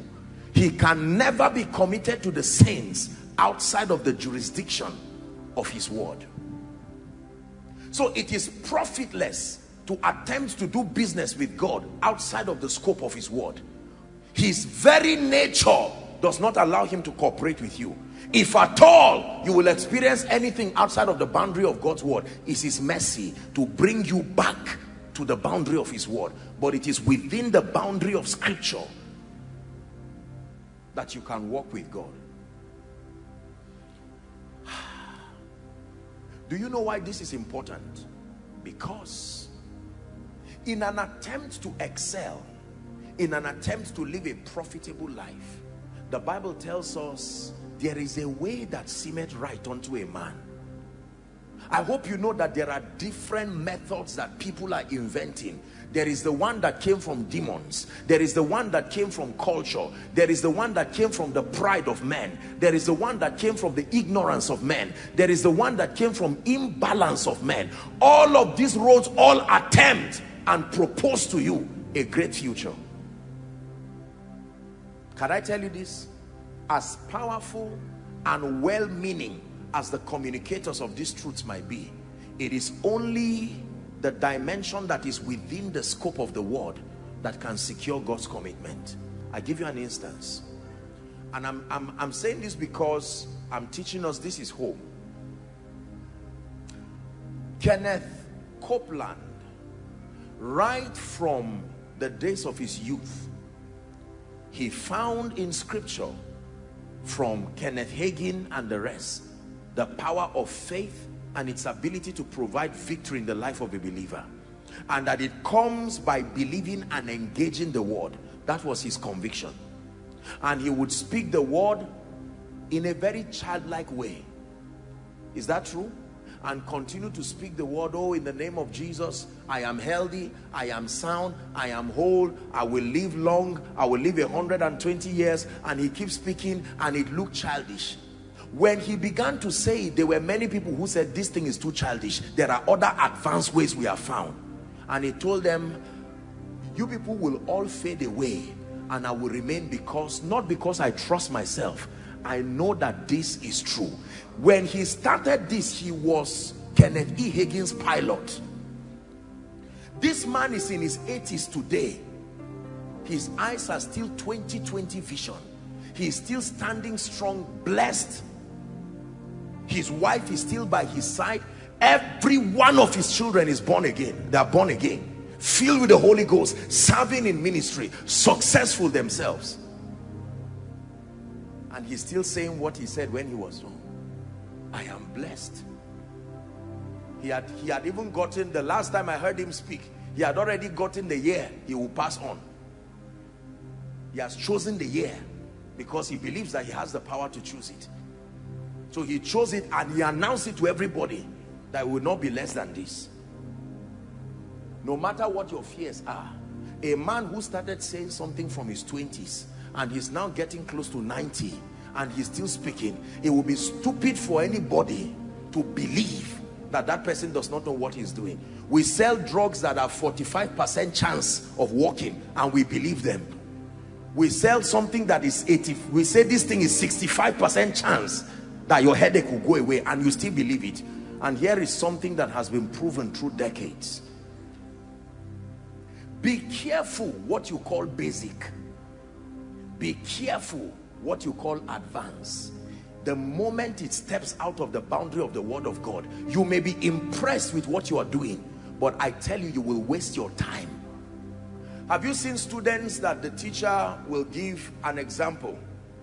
List 6 things, and the person will list only 2 and explain them, and at the end of it you will get 2 because you were asked to list, and the mark allocated for listing 6 was 6. They did not ask you to explain. You listed 2 and thought it will cover for the remaining 4 you don't know, and you explained them PTO. You turn your page, you wrote again. At the end of it, the man will say, this is wonderful, but you scored 2. That is how, listen, I know this is funny, but I want you to pay attention to what I'm telling you. Because you see, you will come in with our myriad of pride on what we think is the formula. When the fire of God blows through it, it's only what is consistent with the word that will be left. And for many people, they are building chaff Convictions that will not stand the test of time.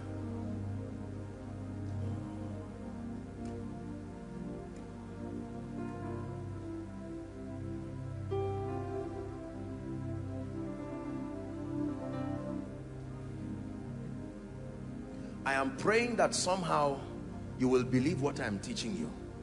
And God is coming to bridge any possibility for wasting your time and your destiny, so that you not drive yourself puffed up in knowledge. I know this should be the way. No.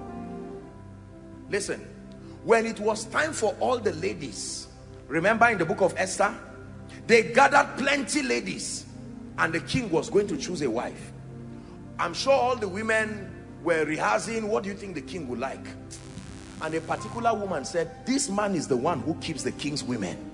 He should know something. He said, sir, what do you think the king would like? And he said, you're a wise woman. You're a villager, but you're on your way to go. Come, let me tell you, do this, that, and that. So you come to God and say, Lord, what does it take to excel? And he says, come, let me show you. Do this, that. And you say, no, I don't trust you. I think I need to add 10 more things. And God is saying, who is the one who prospers?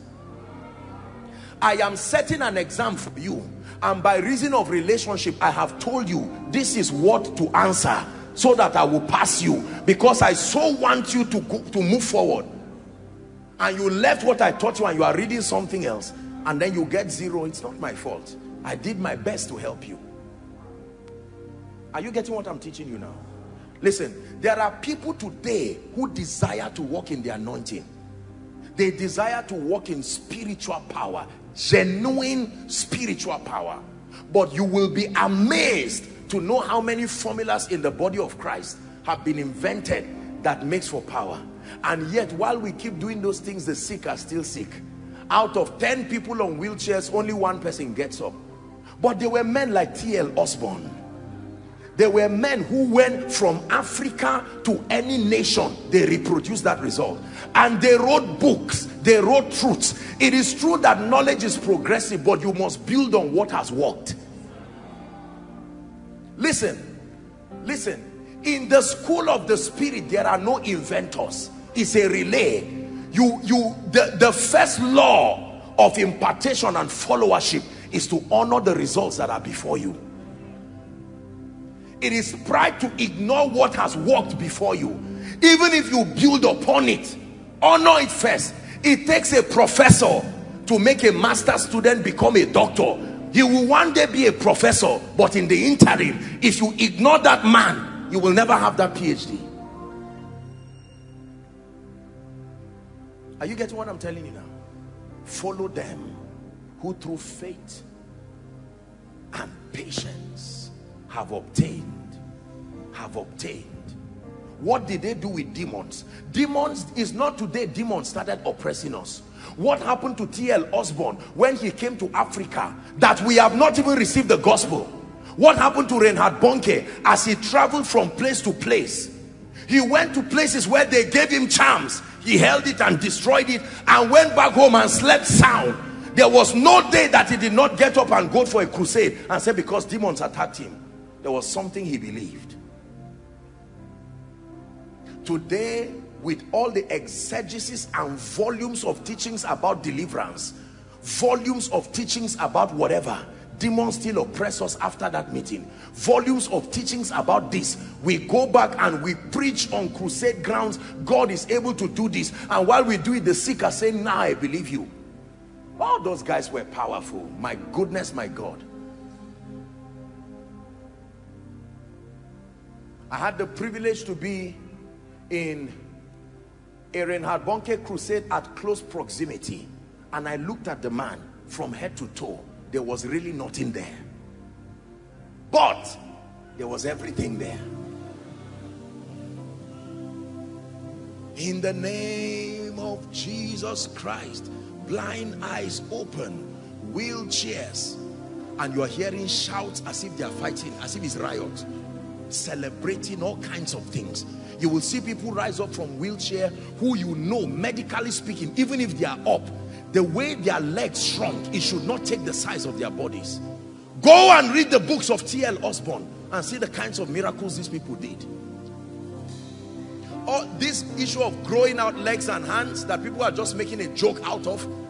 These were the guys that introduced these dimensions to the body of Christ. Today they have joined the cloud of witnesses, but they left us what God taught them, and we say nonsense, don't mind them. It was Kenneth Cope, Kenneth E. Hagin, and Oral Roberts. He built Oral Roberts University today. After many years, it is still standing. You enter into that institution, you will be afraid. You will see a hand praying. There is a fire burning from an altitude to tell you that the fire on your altar should remain. There are all kinds of emblems. Those who have been students of these people, we are seeing the result we are producing. Those who have refused to be students and rather inventors are still gallivanting around the world of relevance.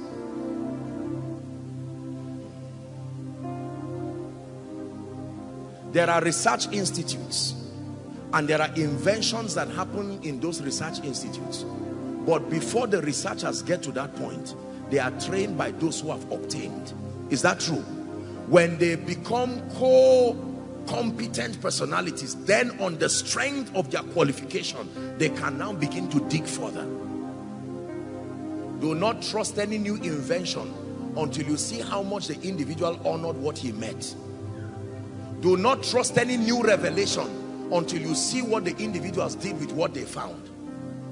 If I teach you something new and something advanced, find out what was my honor for what worked already.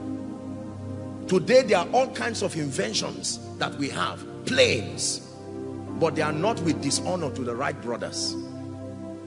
It is an improvement.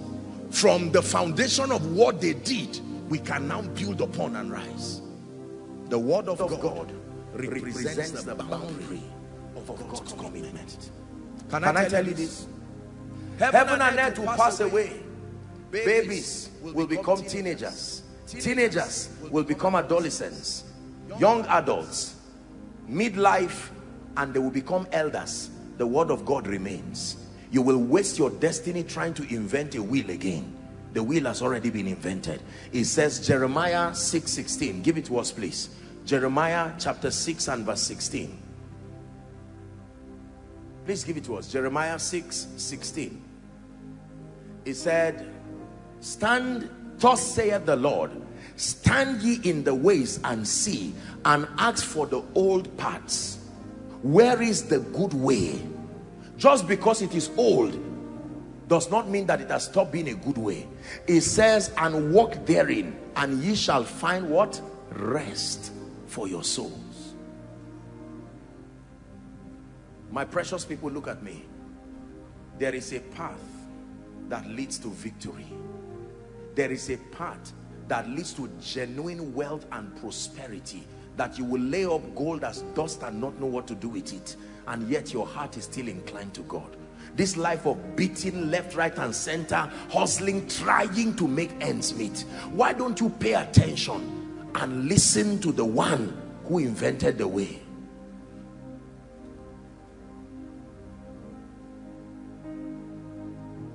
You are not the first to seek establishment. You are not the first to want to do something about your life. You are not the first to want to do ministry. You are not the first to look for the anointing. The Bible and history is full of men. You were born in a Christian family. In the Bible here, there were people who were born idol worshippers, and yet they navigated their way until they became custodians of the promise. The things that are written aforetime, they are for our learning, so that we, through the how does he put it now, the comfort of scripture, might find hope. How did Abraham, who came from Ur of the Chaldeans as an idol worshipper, what path did he take that later got him? At the end of the story, we see an exalted man who has now become the custodian of the blessing, that he became God's idea of what it means to be blessed, to the point that in Isaiah chapter 51, here's what he said, verse 1 and 2. It says, look unto Abraham your father, he is my recommendation on how I transit people through my word to a life of excellence. Abraham. And to Sarah that bore you, for I called him alone, I blessed him and I increased him. Is God speaking to us now? This is very powerful. Pay attention to God's word. Do not try to invent your way. Submit to the word of God. If the word of God tells you this is how to get results, obey that word. Let me tell you this. If I ask all of you right now, write a prayer request here, and I promise you that anything you write will come to pass, and somehow you believe it is true, more than 80 if not 90% of the prayer request will be around the area of finances. Lord, help us. Is that true? The way these times are now, they are not really funny. I want to serve you, but this thing is not allowing me to serve you. You see, you're already even laughing as I'm saying it. And then number two, for many people, maybe area of purpose. I want to find my place in life. I'm confused. All of these things have been answered already. They've been answered already. There is a way that it works in this kingdom. But you must walk in keeping with the boundary of scripture. That way you can guarantee that in the name of the Lord, I will come into the fullness of what God has said for me. Can I tell you this? You listen to what I'm teaching you by the word, you will step into levels of anointing that you never believed you will step into. You will step into levels of power. You will dumbfound principalities and powers. Because I told you it is a journey. For a long time it will not look like it. For a long time it will not look like it. But can I tell you this? If you submit yourself to it, meditate on these things, give yourself wholly to them, that thy profiting may appear unto all. Number three, is God helping us? The word of God is a revelation of God's system of operation. It's called the wisdom of God. The word of God is a revelation of his system of operation, how we obtain results in this kingdom. The word of God reveals to us how results happen. Not just that results happen, it shows us how they happen.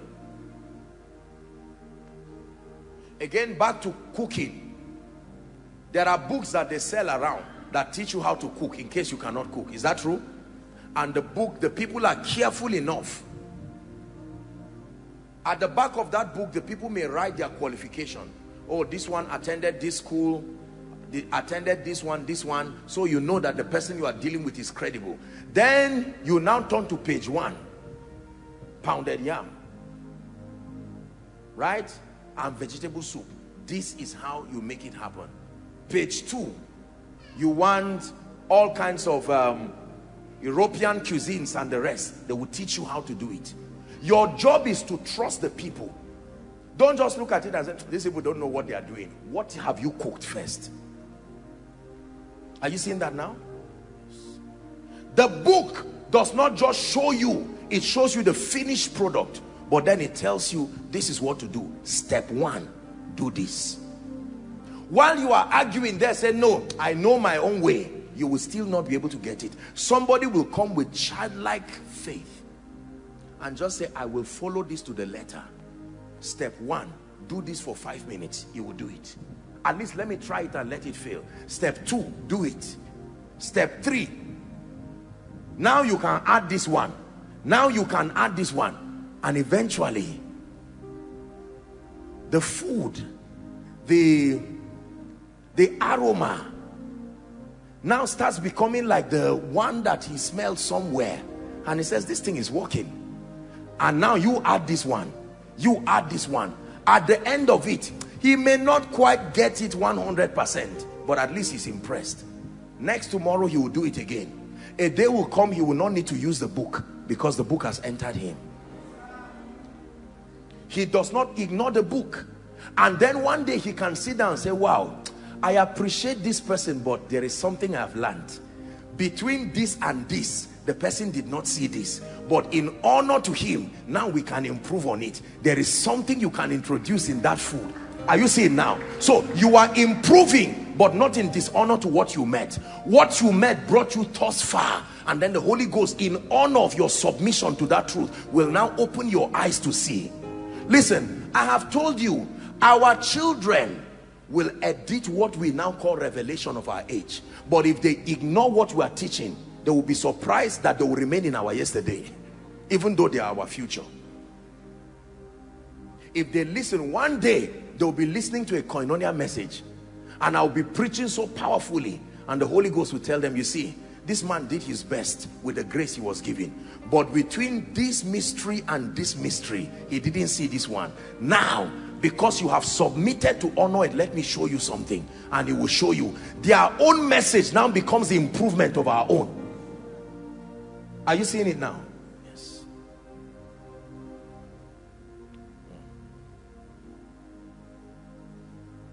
A revelation of God's word.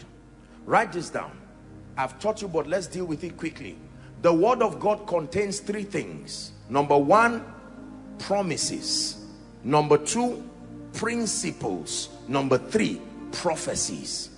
The word of God essentially contains three things. Number one, promises. Don't forget. Number two, principles. Number three, prophecies. What are promises? God's commitment. If you will do this, this is what I will do. This is my intention for you, if you walk in keeping with the conditions that make this manifest. Write this down. You only commit God's integrity to perform when you walk in keeping with his promises and his principles. You only commit God's integrity to perform when you walk in keeping with his promises and his principles. That means that God loves you, but the only way to commit God in your life is when you walk in keeping with his promises and his principles.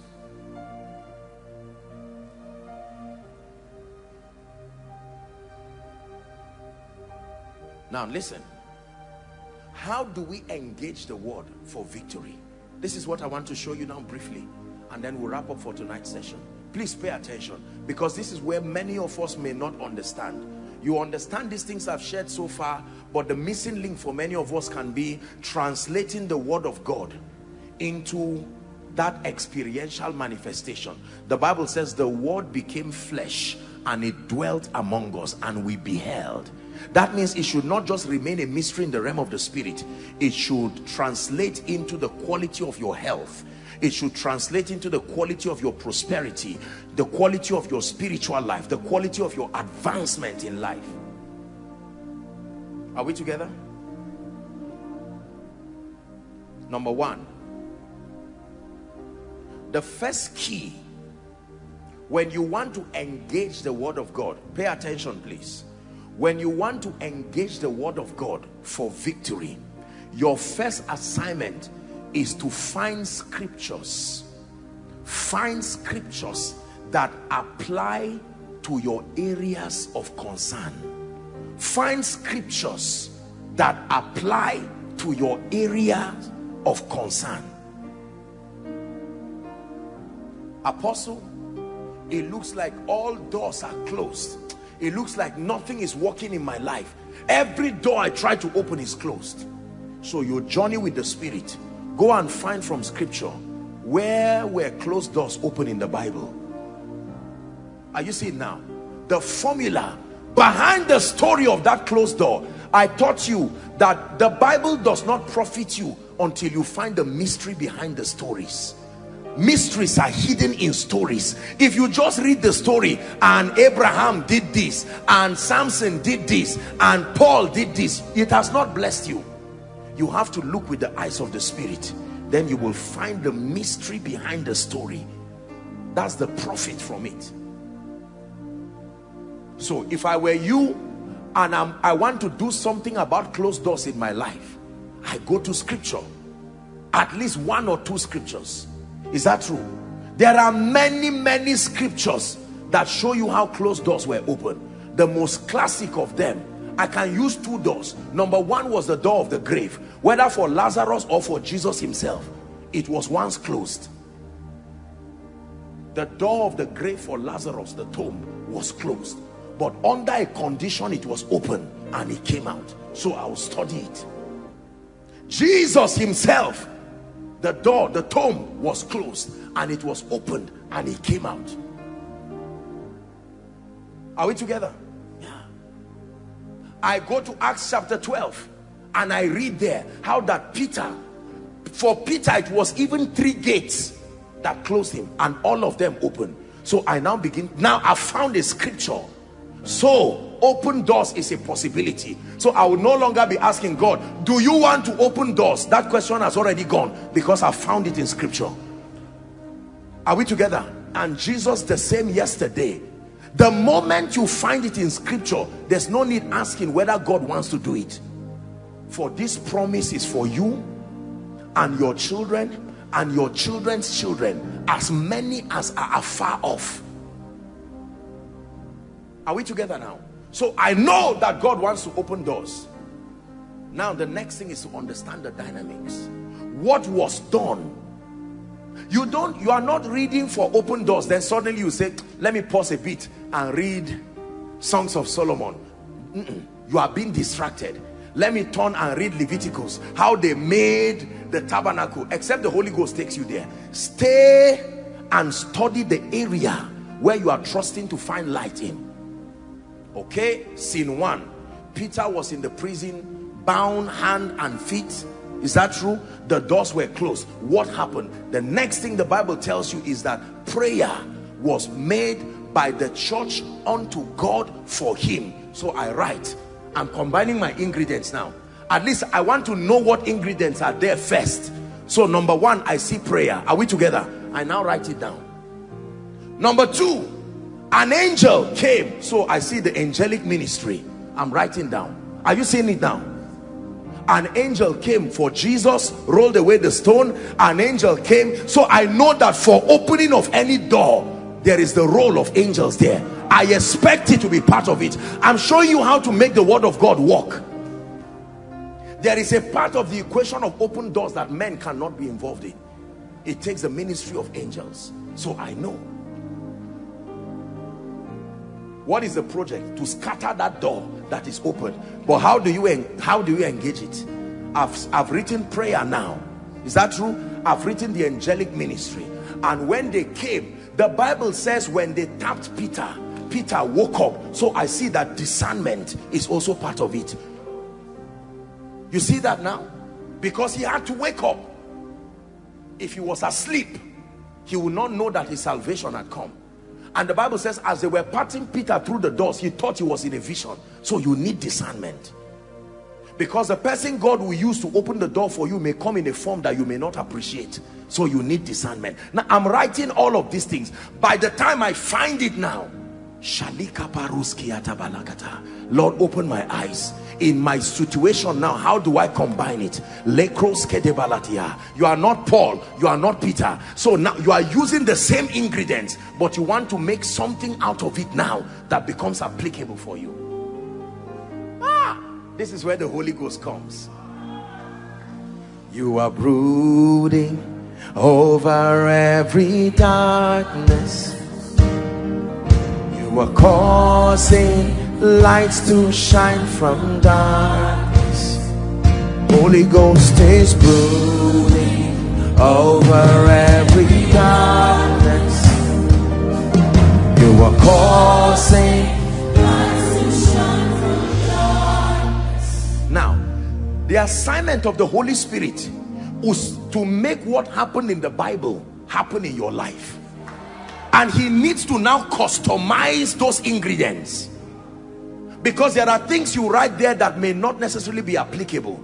And whilst you are praying, how does this door open? and the Holy Ghost can tell you, begin to declare the ministry of angels. You may not know what you are doing. In the name of Jesus, are they not ministering spirits sent to minister to they that be the heirs of salvation? You are speaking the word. As you are speaking, you are releasing their ministry. Now you may not know, and then you are now praying, and the Holy Ghost will tell you everything. Men will always play a role. It was Jesus told men, roll away the stone, before he asked Lazarus to come out. So those who roll stones, angels can roll stones, men can also roll stones.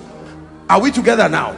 They can roll it spiritually while men roll it physically. And so you can pray, and God will tell you, send this person a text and just use honor. This is the man appointed by God to roll away that stone.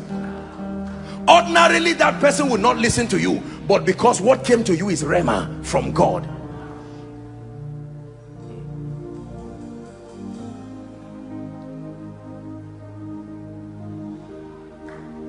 Just before you call or you text, the Holy Ghost begins to speak to him. Living is not profitable until you empower people. The Holy Ghost is preparing. You see how he's acting it. He's preparing him to honor that text. He begins to put a thought of impacting lives. You should not, you are too wealthy to just remain at this level. And then suddenly your text comes, and honor is the key for access. Honor is a triumphant usher. It can lead you with dignity into the heart of any man and any system. Listen, and whilst you are sitting, yes, who is this? Oh, I'm this and that. Oh, have you got a job yet? Tomorrow come to my office first thing in the morning. And then the moment you are done with that conversation, just when you want to go to bed, God says, no, no, no. In the realm of the spirit, Satan can hinder men. You need to engage right now. And in this one, you are not just going to pray. You've prayed in tongues already. Get worship song and let it be with a dance that you seal this. I'm showing you how it works for people. So you are now dancing and rejoicing and celebrating. I will exalt you. You have lifted me above my enemies. And while you are doing that, there are angels fortifying. The Bible said the angel rolled the stone and sat on it. Let me see who will roll it back.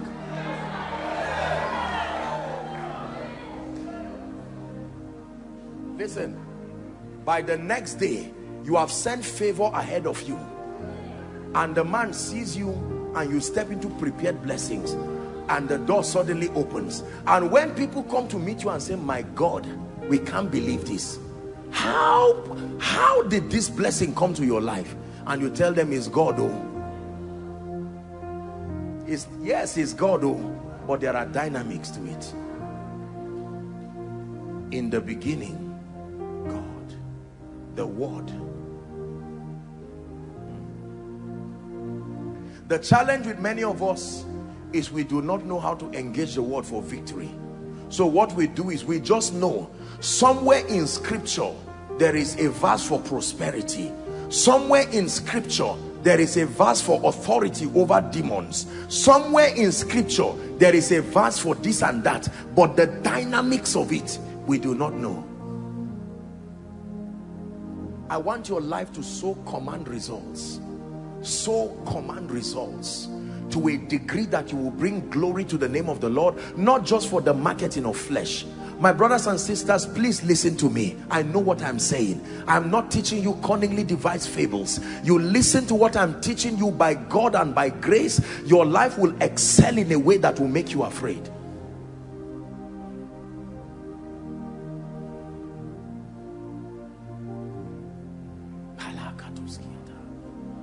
You want the anointing in your life, and you just blindly go, I think you are anointed, pray for me. No, no. The anointing does not start with laying on of hands. The anointing starts from scripture. Go and search the scripture. There were people who started with zero anointing, and by the end of their life and their experience, they were marvelously anointed. Start searching. Be like a spiritual archaeologist. Journey with the Holy Ghost. How did he start? I have found David my servant, and with my holy oil I have anointed him. Aha, you have found it. So once upon a time David was not anointed. What did David do? Holy Ghost opened my eyes, and here's what God will show you. I have found David, but it took a long time to find my servant. Until David became my servant, oil did not come on his head. The Lord will open your eyes. I have found David, but I could not anoint David. The anointing is for my servants. So I took David from being just David until he became my servant. The journey of the cave of Adullam, the journey of breaking and making, that's what turns David into my servant. And when he became my servant, he was now qualified for that holy oil.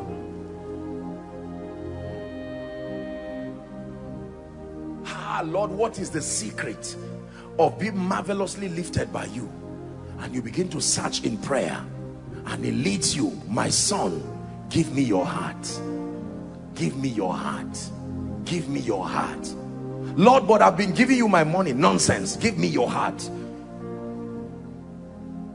Give me your heart. What is in your heart? Your reputation. What is in your heart? The entirety of your self-worth.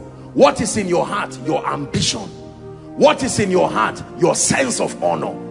Give it to me. It's not saying remove something from your chest and give me. Give me everything. And you begin that journey with him. Lord, I do not have the power to take Isaac, but I give you permission to take Isaac. And God says, that's what I want. Let's begin that journey. And at the end of it, it will look like your life is a miserable life, until God turns with you and says, because you have done this to me, I swear and I vow in my name that in blessing I will bless you, in multiplying I will multiply you. You see that? At that point, you don't just walk with God by emotions again. Your sacrifice has become a covenant. This one is more than just power. This is covenant. Psalm 50 and verse 5. Gather unto me my saints, they that have made a covenant with me by sacrifice.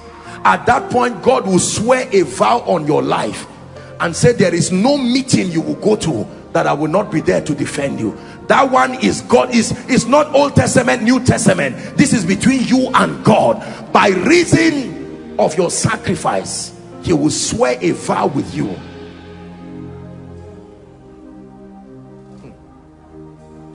And until you get to that realm, you cannot do much for the kingdom.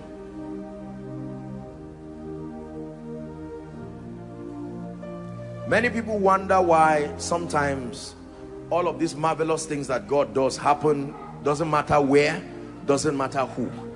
It's not because I'm so much of anything important. It is because behind this you see is blood dripping. Blood that came from death, blood that came from sacrifice.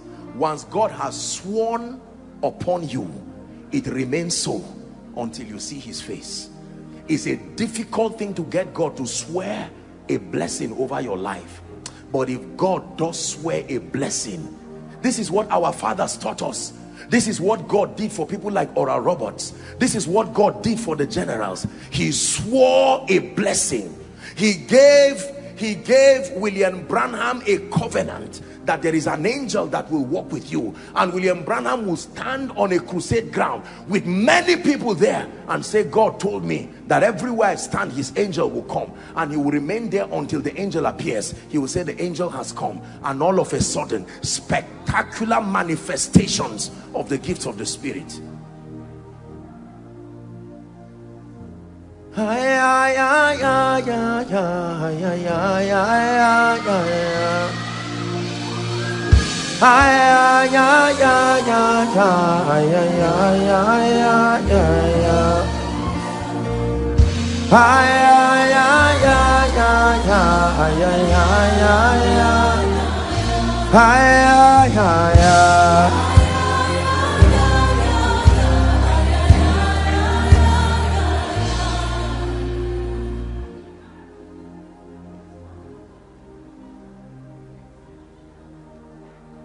This word is more than enough to bring everything to you that your life desires.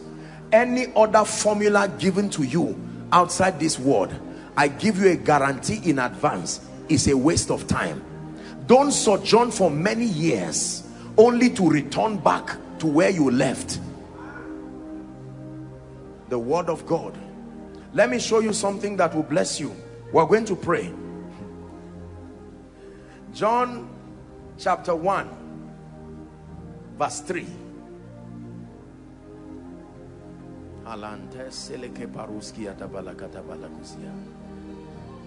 Please read with me, everybody. 1, 2, read. Stop. All things, prosperity made by him, longevity made by him, influence made by him, spiritual fire and fervency made by him, relevance made by him. All things were made by him, and without him, without means outside of his participation, was not anything made. Let me tell you what the devil is deceiving our generation into doing. Listen, my dear people, here's what the devil deceives us into doing. This church thing is a waste of time. Just leave this thing and use your common sense and face your future. All things were made by him, and outside of him was not anything made. Don't wait until you are 50, you are 60 to suddenly find out you are wrong. Learn now. If my destiny will ever be made, it has to be in partnership with the word of God. There are arrows that fly by day. There are noisome pestilences.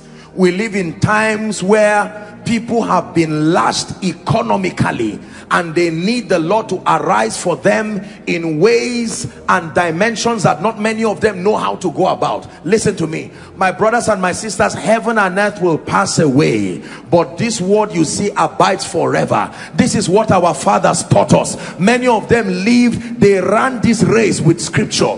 They were in the bush and all they had was a scripture, and from that scripture, Smith Wigglesworth found here in this scripture, verily, verily, I say unto you, he that believeth on me, the works that I do shall he also do, and greater works. And that man who fixes shoes, that was all he was doing. He was a cobbler, but he found this scripture and it turned a shoemaker into an apostle of faith.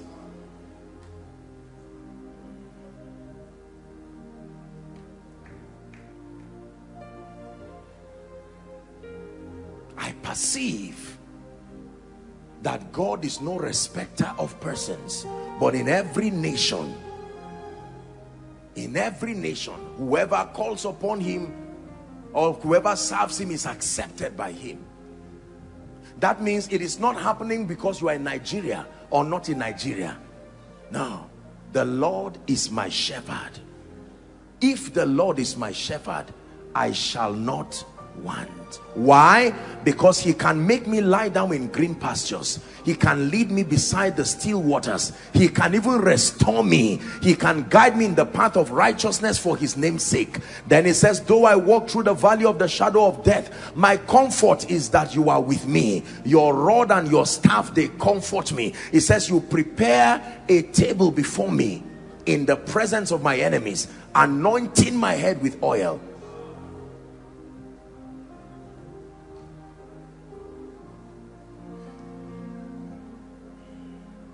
Listen,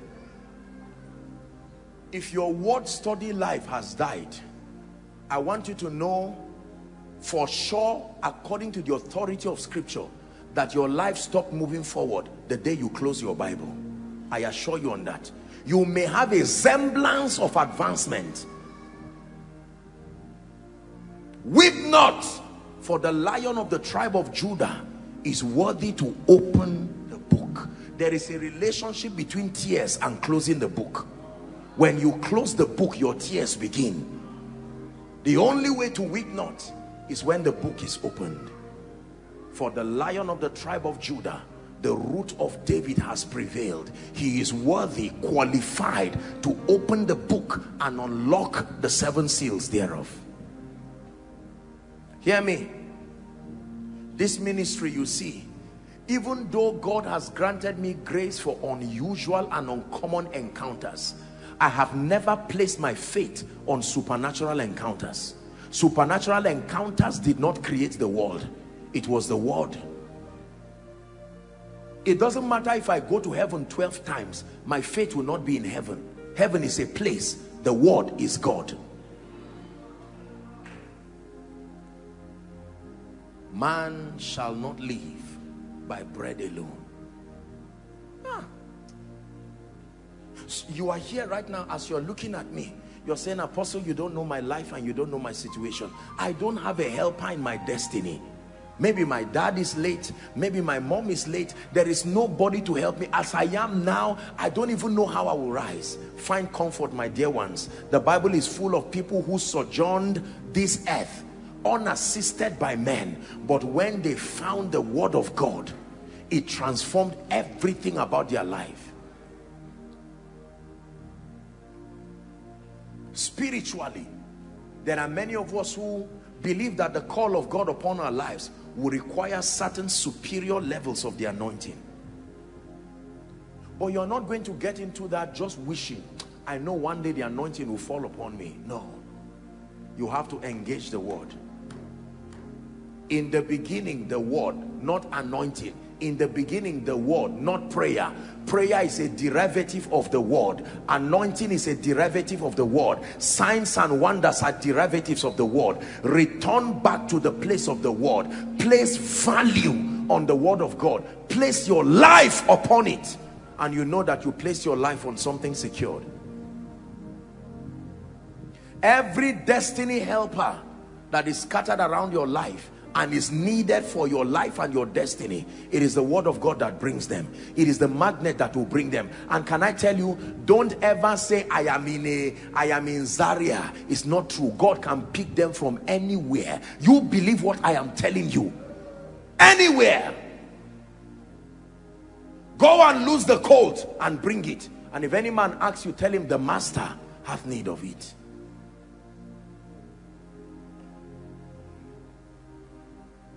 We are made by the word. We live in a world where people say, I am self-made. There is nothing like self-made in the kingdom.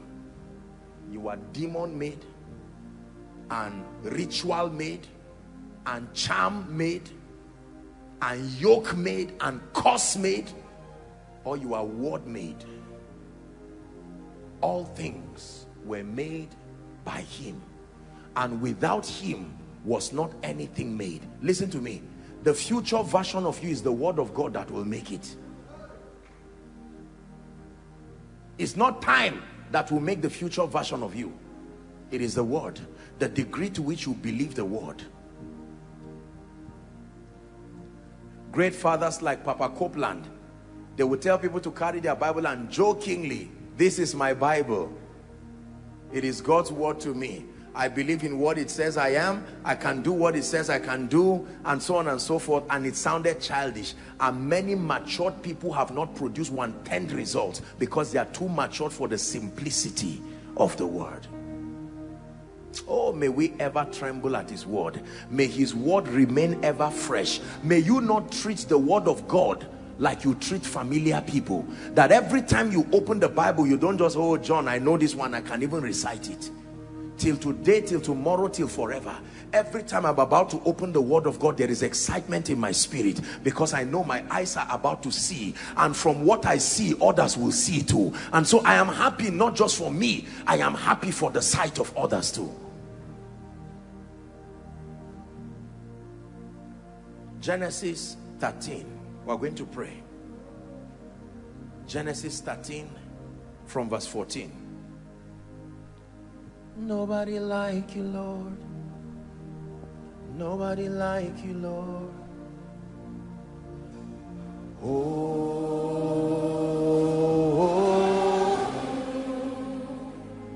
the There's nobody like you, Lord. Nobody like you, Lord. I wish I had the liberty to begin to tell you the testimonies and the things that God continues to do in this ministry. It's just that because of the maturity levels of people and because of the times that we live in, sometimes it's just safe to just give glory to God and say God is doing great things. But my brothers and sisters, these are the things that will cause the ears of men to say, what is this? The Bible says no eye has seen, no ear has heard, neither has it come into the heart of man what God has in store for them that love him. But the Holy Spirit is able to reveal it to us. You see, watch this. Genesis 13. And the Lord said to Abram, after that Lot had separated from him, lift up now your eyes. What was the first thing he lifted? Not his feet, his eyes. And look from the place where you are, not the place you want to be. From the place where you are, lift up your eyes. From that place of poverty, from that place of spiritual bankruptcy, from that place of irrelevance, if I will use that expression, lift up your eyes. And it says, where thou art, look from the place where thou art, northward, southward, eastward, westward. Next verse. For all the land which thou seest, not the land which is available, all the land which thou seest, to thee I will give it, and to thy seed. Anything you see will outlive you. Your seed must benefit from it. It says, for as long as you can see it, I will give you in a way that your seed will also have it forever. Lift up your eyes, see. Verse 16, we're reading to 17. I will make your seed as the dust of the earth, so that if a man can number the dust of the earth, then shall thy seed also be numbered. 17, hallelujah. Arise, now that you have seen, walk through the land. You don't start by moving, you start by seeing. Walk through the land in the length of it and the breadth of it, for I will give it unto you. Listen, the problem is many people start moving and acting without seeing. The assignment, listen to me, the assignment of the spirit of faith is to make you see what God is saying. God's servant Bishop David Oyedepo will say, you cannot doubt what you see, you can doubt what you hear. How many of you have picked up a call to answer a call and you suspect it's someone and you say, who is that? And he says, your voice has changed, but not what you see. Can you say, I'm wearing white? Am I wearing white? Because you can see. The same way you can see physically, and it gives you confidence. Nobody will move to a closed door with his eyes open because you can see. Is that true? So you know you need to open the door. That's how it is spiritually, and that's how it is by the word. Let this word become your new eyes, that you see through the word. If you can see it, that God has said it, and then you find out. Listen, seeing it does not just mean finding it in the word. Seeing it also means find out the principles that commit God over that issue. Find out what you must do to commit God. There is always something. There is a participatory role that you have as far as committing God is concerned. You want to be great, you want to excel, you want to rise beyond your status quo, you want to rise beyond the limitation of your territory. See, and you go to Deuteronomy chapter 28 from verse 1 and 2. it shall come to pass, if thou shalt diligently hearken to the voice of the Lord, to do and observe all that I command you to do, right, that I will exalt you above the nations of the earth. Deuteronomy 28 and verse 1. And all these blessings will come upon you and overtake you. When he was speaking it, he was not just speaking it to Israelites, because we are that seed, the seed of Abraham. Galatians chapter 3 and verse 29. And if ye be Christ's, then are ye Abraham's seed and heirs according to the promise. I believe that I've been called to a life of grace, a life of glory. I believe it doesn't matter the witches, the wizards, it does not matter the orchestrations of darkness that befall the day. I know by the Spirit of God that in partnership with the Word and in partnership with the Spirit, that I will live a victorious life, serving the purposes of the kingdom and excelling while I do so. This is my conviction. You make the Word of God become your frame of reference. Are we together now? And then you commit God by walking in keeping with the principles that make it happen. Many of us here, I wish I had the time. Well, let's see what happens tomorrow. We still have a session tomorrow. Many of us want to rise. You want to rise out of a life of mediocrity, a life of poverty, a life of failure. My brothers and my sisters, there is a way to do it. If you think the way is business, think again. If you think the way is just buying and selling, think again. No. It is not what you do. It's primarily who you know. Then what you become by reason of that knowledge. Then what you do from the standpoint of that becoming. Are you seeing now? Everything starts with knowledge. Let's round up with this scripture for tonight. Daniel 11:32.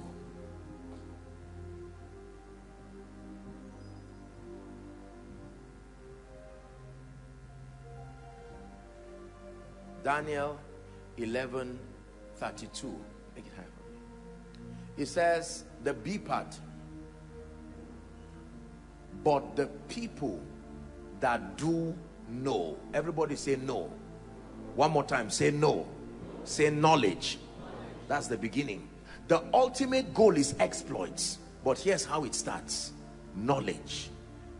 Then if they know, they shall be strong. So they will be. Knowledge, becoming, then doing equals to exploits. Knowledge of God and then his ways. Transformation by that encounter. And then the wisdom that comes from that transformed version of you. You now walk circumspectly as wise and not as unwise. It will be equal to a life of exploits. Everywhere that I go, everything that I do, I'll hear Insanana. Everywhere that I go, everything that I do, I'll hear Insanana. That becomes your life. Listen. You will be an overflowing bank of grace when you understand this. The effulgence of the beauty and the glory of God's grace upon your life. Let me tell you, you will be the first spectator of that sight. You, your own life.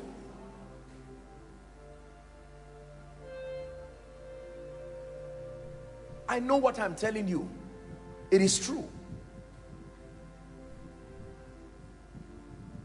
How God anointed Jesus of Nazareth with the Holy Ghost and with power. He went about doing good.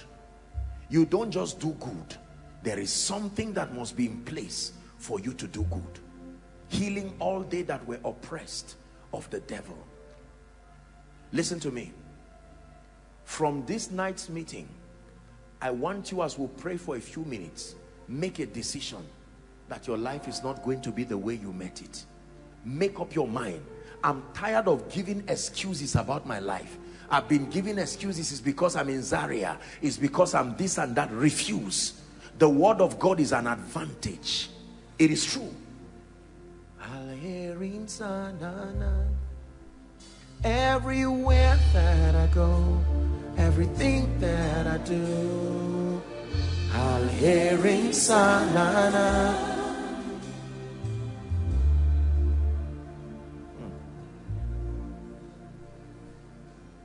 The wonder-working power of the word.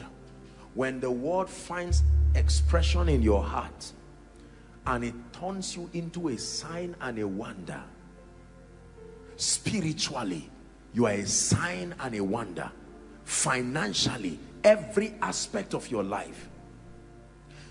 Let me give us one scripture to end tonight. This is my desire and this is my prayer.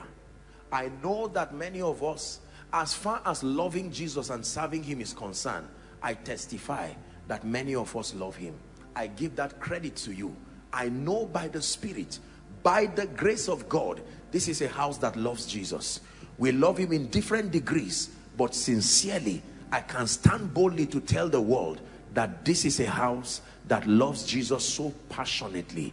Our love for Jesus has been proven again and again. But in addition to your love for Jesus and your desire to make him known to the nations, God desires that you excel in your life. He wants you to rise to a point where your life becomes a testament of God's glory. And anything short of this truth, do not receive it. Whilst you serve him, whilst you live for him, whilst you exalt his name and declare his praise to the nations, he wants your life to experience the goodness, the glory, the power of God, because that quality of your life is also a message. Genesis 24:1. Genesis 24 verse 1. Genesis 24 verse 1. Everyone please read. And Abraham was old. Hold on. That means he lived long. Everybody say long life. And well stricken in age. And the Lord had blessed Joshua Selman in all things. And the Lord, see, it is what you see that is given, not what your neighbor sees, not what your family sees. As far as your eyes can see, the possibilities that the word of God constructs for you becomes your inheritance. The portion you have seen is the portion you step into, not the portion available, the portion you see. If all you see from the word is an excelling spiritual life, that's all you will get. If all you see in the word of God is a prosperous life and you don't see a spiritually vibrant life, you will get prosperity at the detriment of your spiritual walk. If all you see in the word is divine health, that's all you will get. But if you see everything that makes God God, spiritual fire, vibrancy in your life, vibrancy in your finances, and you say, God, this is what I have seen, he says, unto you, because you have seen it, this becomes your inheritance. Let us not allow our children suffer because we did not see well. Son of man, what seest thou? The root, the shoot of an almond tree. He says, you have seen correctly. As a result of what you have seen, I will hasten my word to perform it. What word? The one you have seen. Jeremiah chapter 1 from verse 10 to 12. The whole context is from verse 5 to 12. Jeremiah.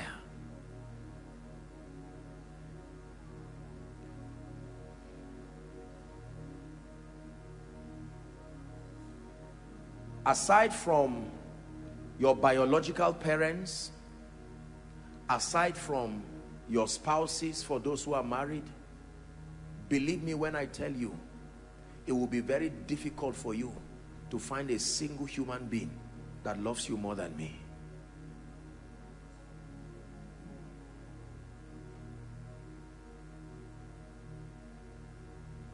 But as much as I love you, even if I feed you, I can't swallow for you. I can't digest it for you. Is that true? Even for patients who doctors use another means to get food to them, When it gets to the body, your body must be alive to digest it. I pray for you all the time. And I want you to know that every time I come and bring the word of God like I've always done, it's not because I'm looking for anything for myself. No. It is a passion to see that everyone can rise. And that for as long as I am alive, I will not sit down and watch the devil destroy anybody's life in mediocrity and make you fail and live a defeated life. Seated in this place are people who represent the next generation of what God is doing. The same way the baton was passed to us, and now we are running as faithful as He granted us, as He's granted us grace. It is my assignment and my responsibility under God to see to it that there is continuity to what God is doing. My beloved people, hear me. You are greater than what you see that you are. The problem is your sight. Every time you look at your room and you look at rain dripping, every time you look at your shoe, we have been taught mundane parameters. Look at what is happening to your spirit, man. Look at what is happening to your mind. That is the real wealth. What is happening around you is temporal. It will change. The word of God has such a force. It can superimpose upon it, provided you are engaging it. Provided you are engaging it. Sitting down and merely hoping that life will evolve itself into victory for you is flattery. It will not happen that way. You will be intentional. 3 prayer points tonight very quickly. Our time is up. Prayer point number 1, restore my fire for the word. Restore my fire for the word. Restore my fire for the word. Restore my appetite for the word. Restore my fire for the word. Someone is praying, restore my appetite for the word. Don't be distracted. The overflows, pray. Following online, pray. Man shall not live by bread alone, but by every word that proceeded from the mouth of God.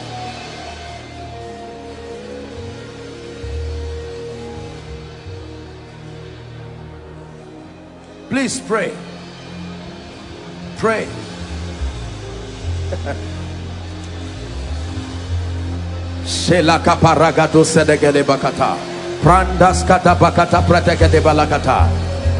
Heaven and earth will pass away, but your word abides forever.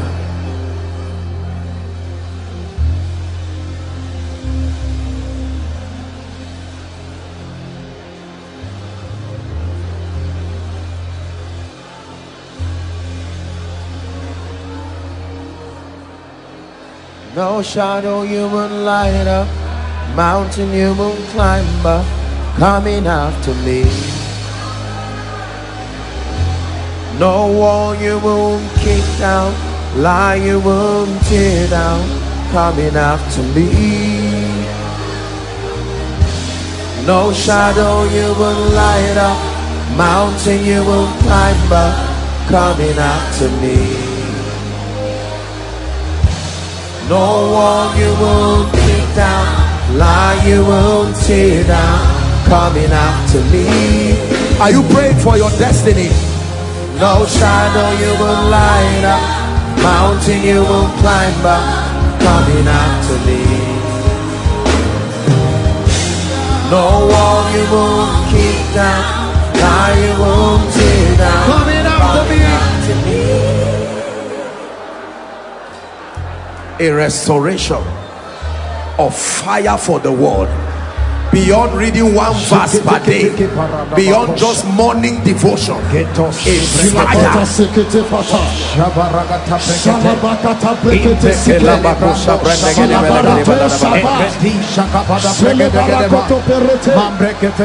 Hallelujah.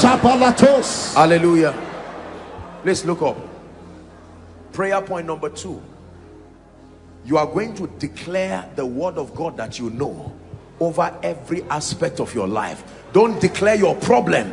Don't declare what is wrong. Every scripture, no matter how little or much you know, you're going to open your mouth, place the word of God upon your destiny and leave it there, and watch the reaction that happens. Place the word of God. Is someone declaring?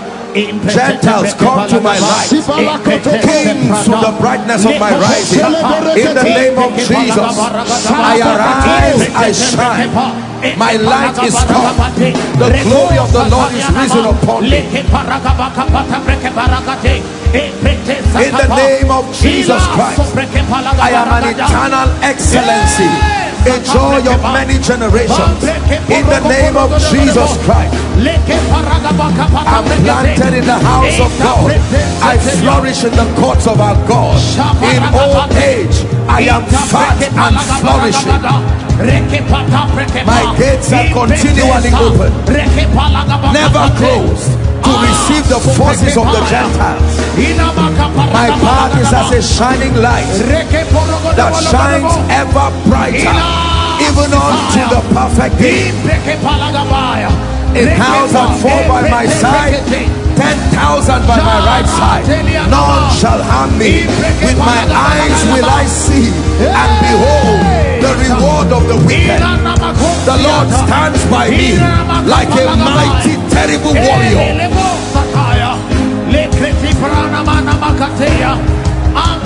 Pray, declare by the power of the Holy Ghost. I rise up by revelation, the glory that excels, working in my life. In the name of Jesus, by the power of the Holy Ghost, I go from strength to strength, from grace to grace, from power to power, strength to strength, grace to grace, power to power. I am blessed because I fear the Lord. My seed remain mighty upon earth. The generation of the upright in my life are blessed. Wealth and riches remain in my house. My righteousness endures forever. The light of God shines upon my head, shines upon my feet.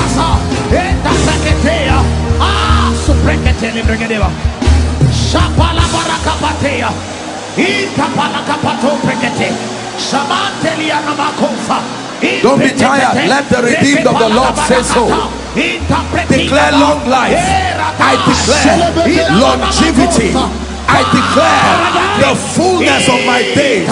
I serve the Lord and He blesses my bread and my water. He takes sickness away from me. The fullness of my days I fulfill. Goodness and mercy follow me. Goodness and mercy follow me. Goodness and mercy follow me. No weapon fashioned against me shall prosper, and every tongue that rises up against me falls for my sake. Are you declaring? The Lord gives me a wisdom and a mouthpiece that no one can gainsay nor resist. The wisdom of God is at work in my life. Favor, access to the hearts of kings, access to the hearts of nobles.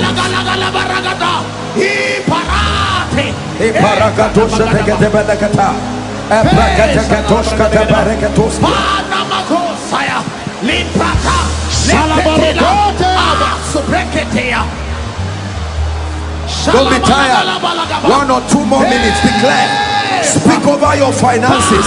In the name of Jesus, I operate by the wisdom of the Spirit.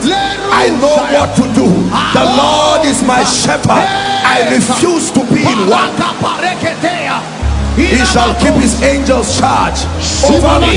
They bear me up on their wings, lest I dash my foot against a stone. The Lord will deliver me from 6 things. In the name of Jesus, in famine I will laugh. He will deliver me from the scorching tongues of men, because I have a covenant with the stone. I am exalted by the Spirit of God. Exalted. The power of God is at work in me, granting signs and wonders to my life.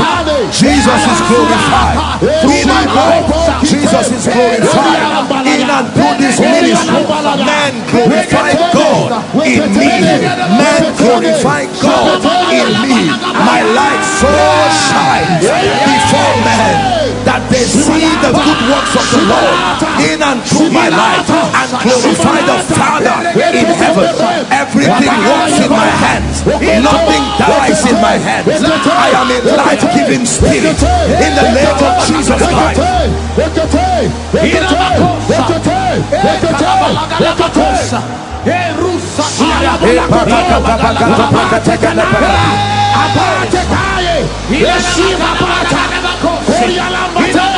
Declare from glory to glory, from grace to grace, my prayer life on fire, my word study life on fire.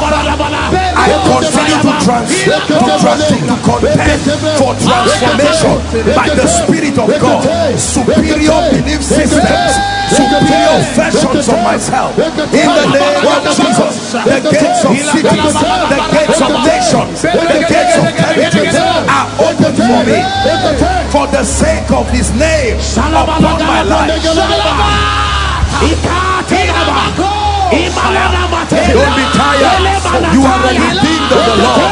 Say so. You are the blessed of the Lord. Say so.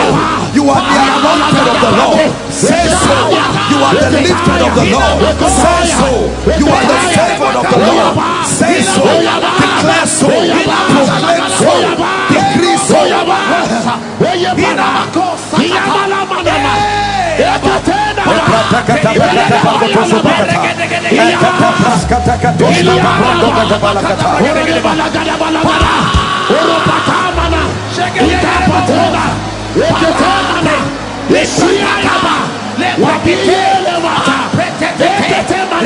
Go ahead and pray.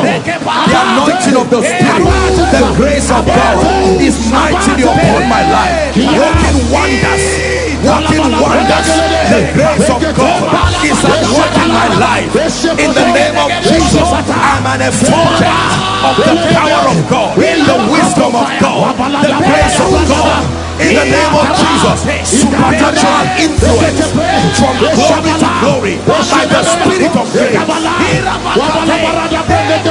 Ever loving Jesus, ever serving Jesus, ever living for Jesus.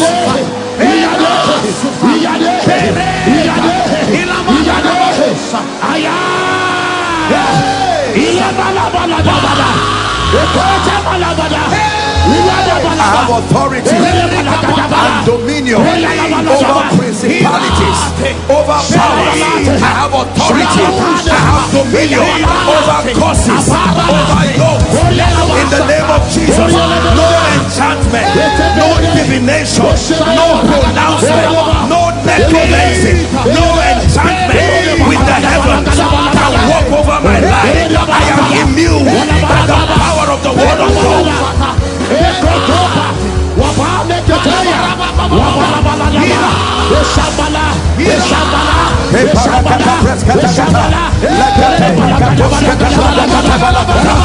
Beauty and glory, beauty and glory, beauty and glory emanates from my life. Beauty and glory, signs and wonders, ever increasing glory in the name of Jesus.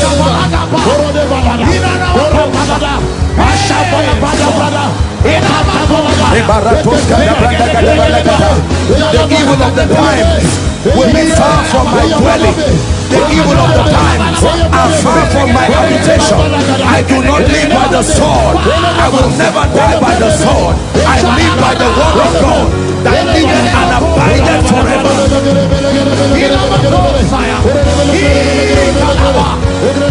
My body is free from sickness and infirmity, killer diseases. You are far from me. A body has God prepared for my spirit. I live in health. I enjoy longevity.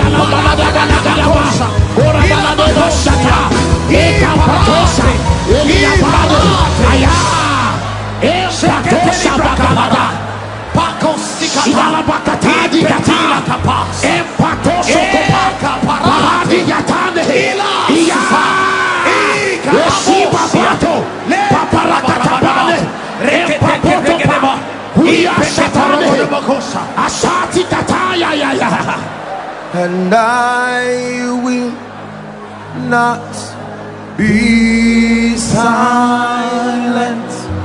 I will always worship you as long as I am breathing. I am breathing. I will always worship you. And I will not be silent. Not be silent. I will always worship you. As long as I am breathing, and I will always worship you.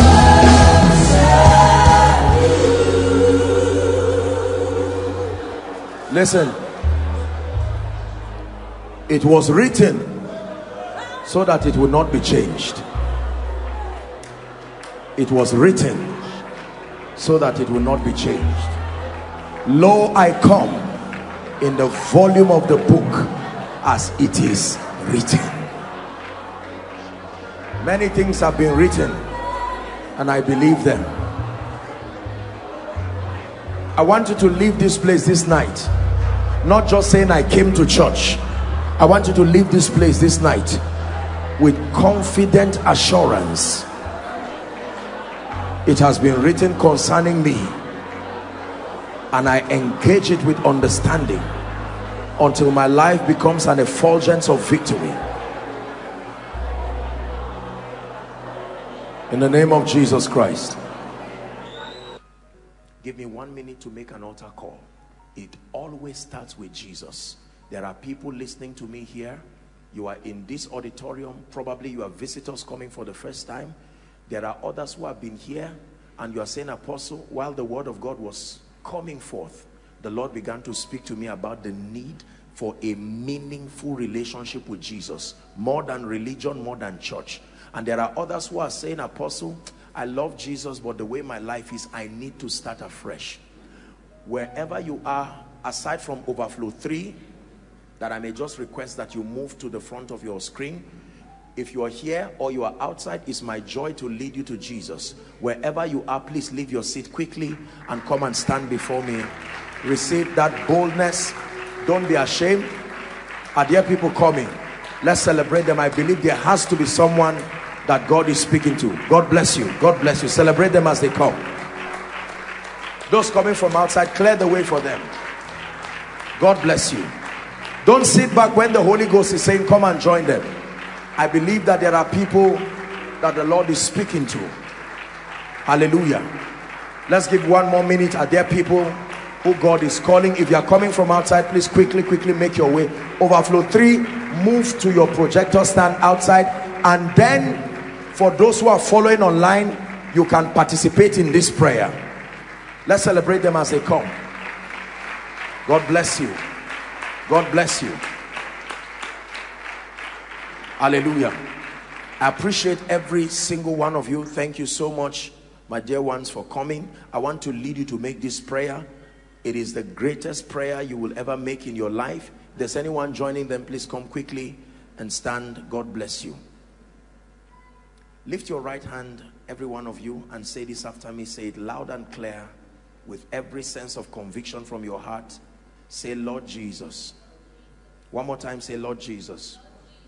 Tonight, I declare that I believe in you. You are the Son of God. I believe that you died for me. I believe that you were raised up for my justification.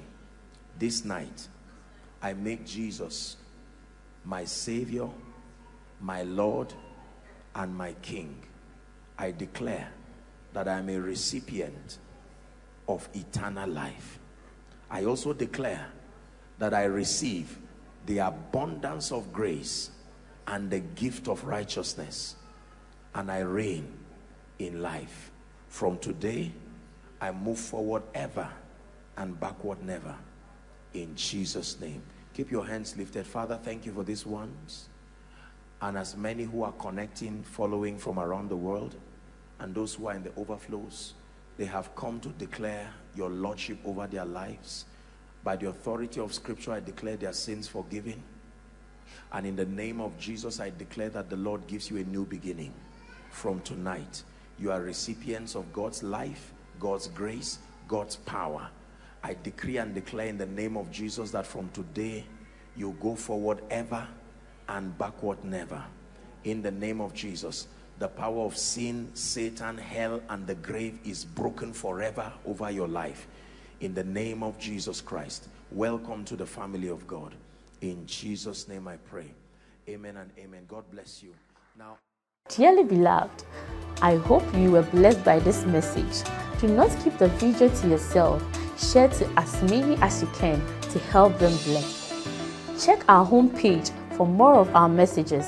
Subscribe to the channel, comment on it, like it. See you on our next video. Bye. Pray, pray, pray for your destiny.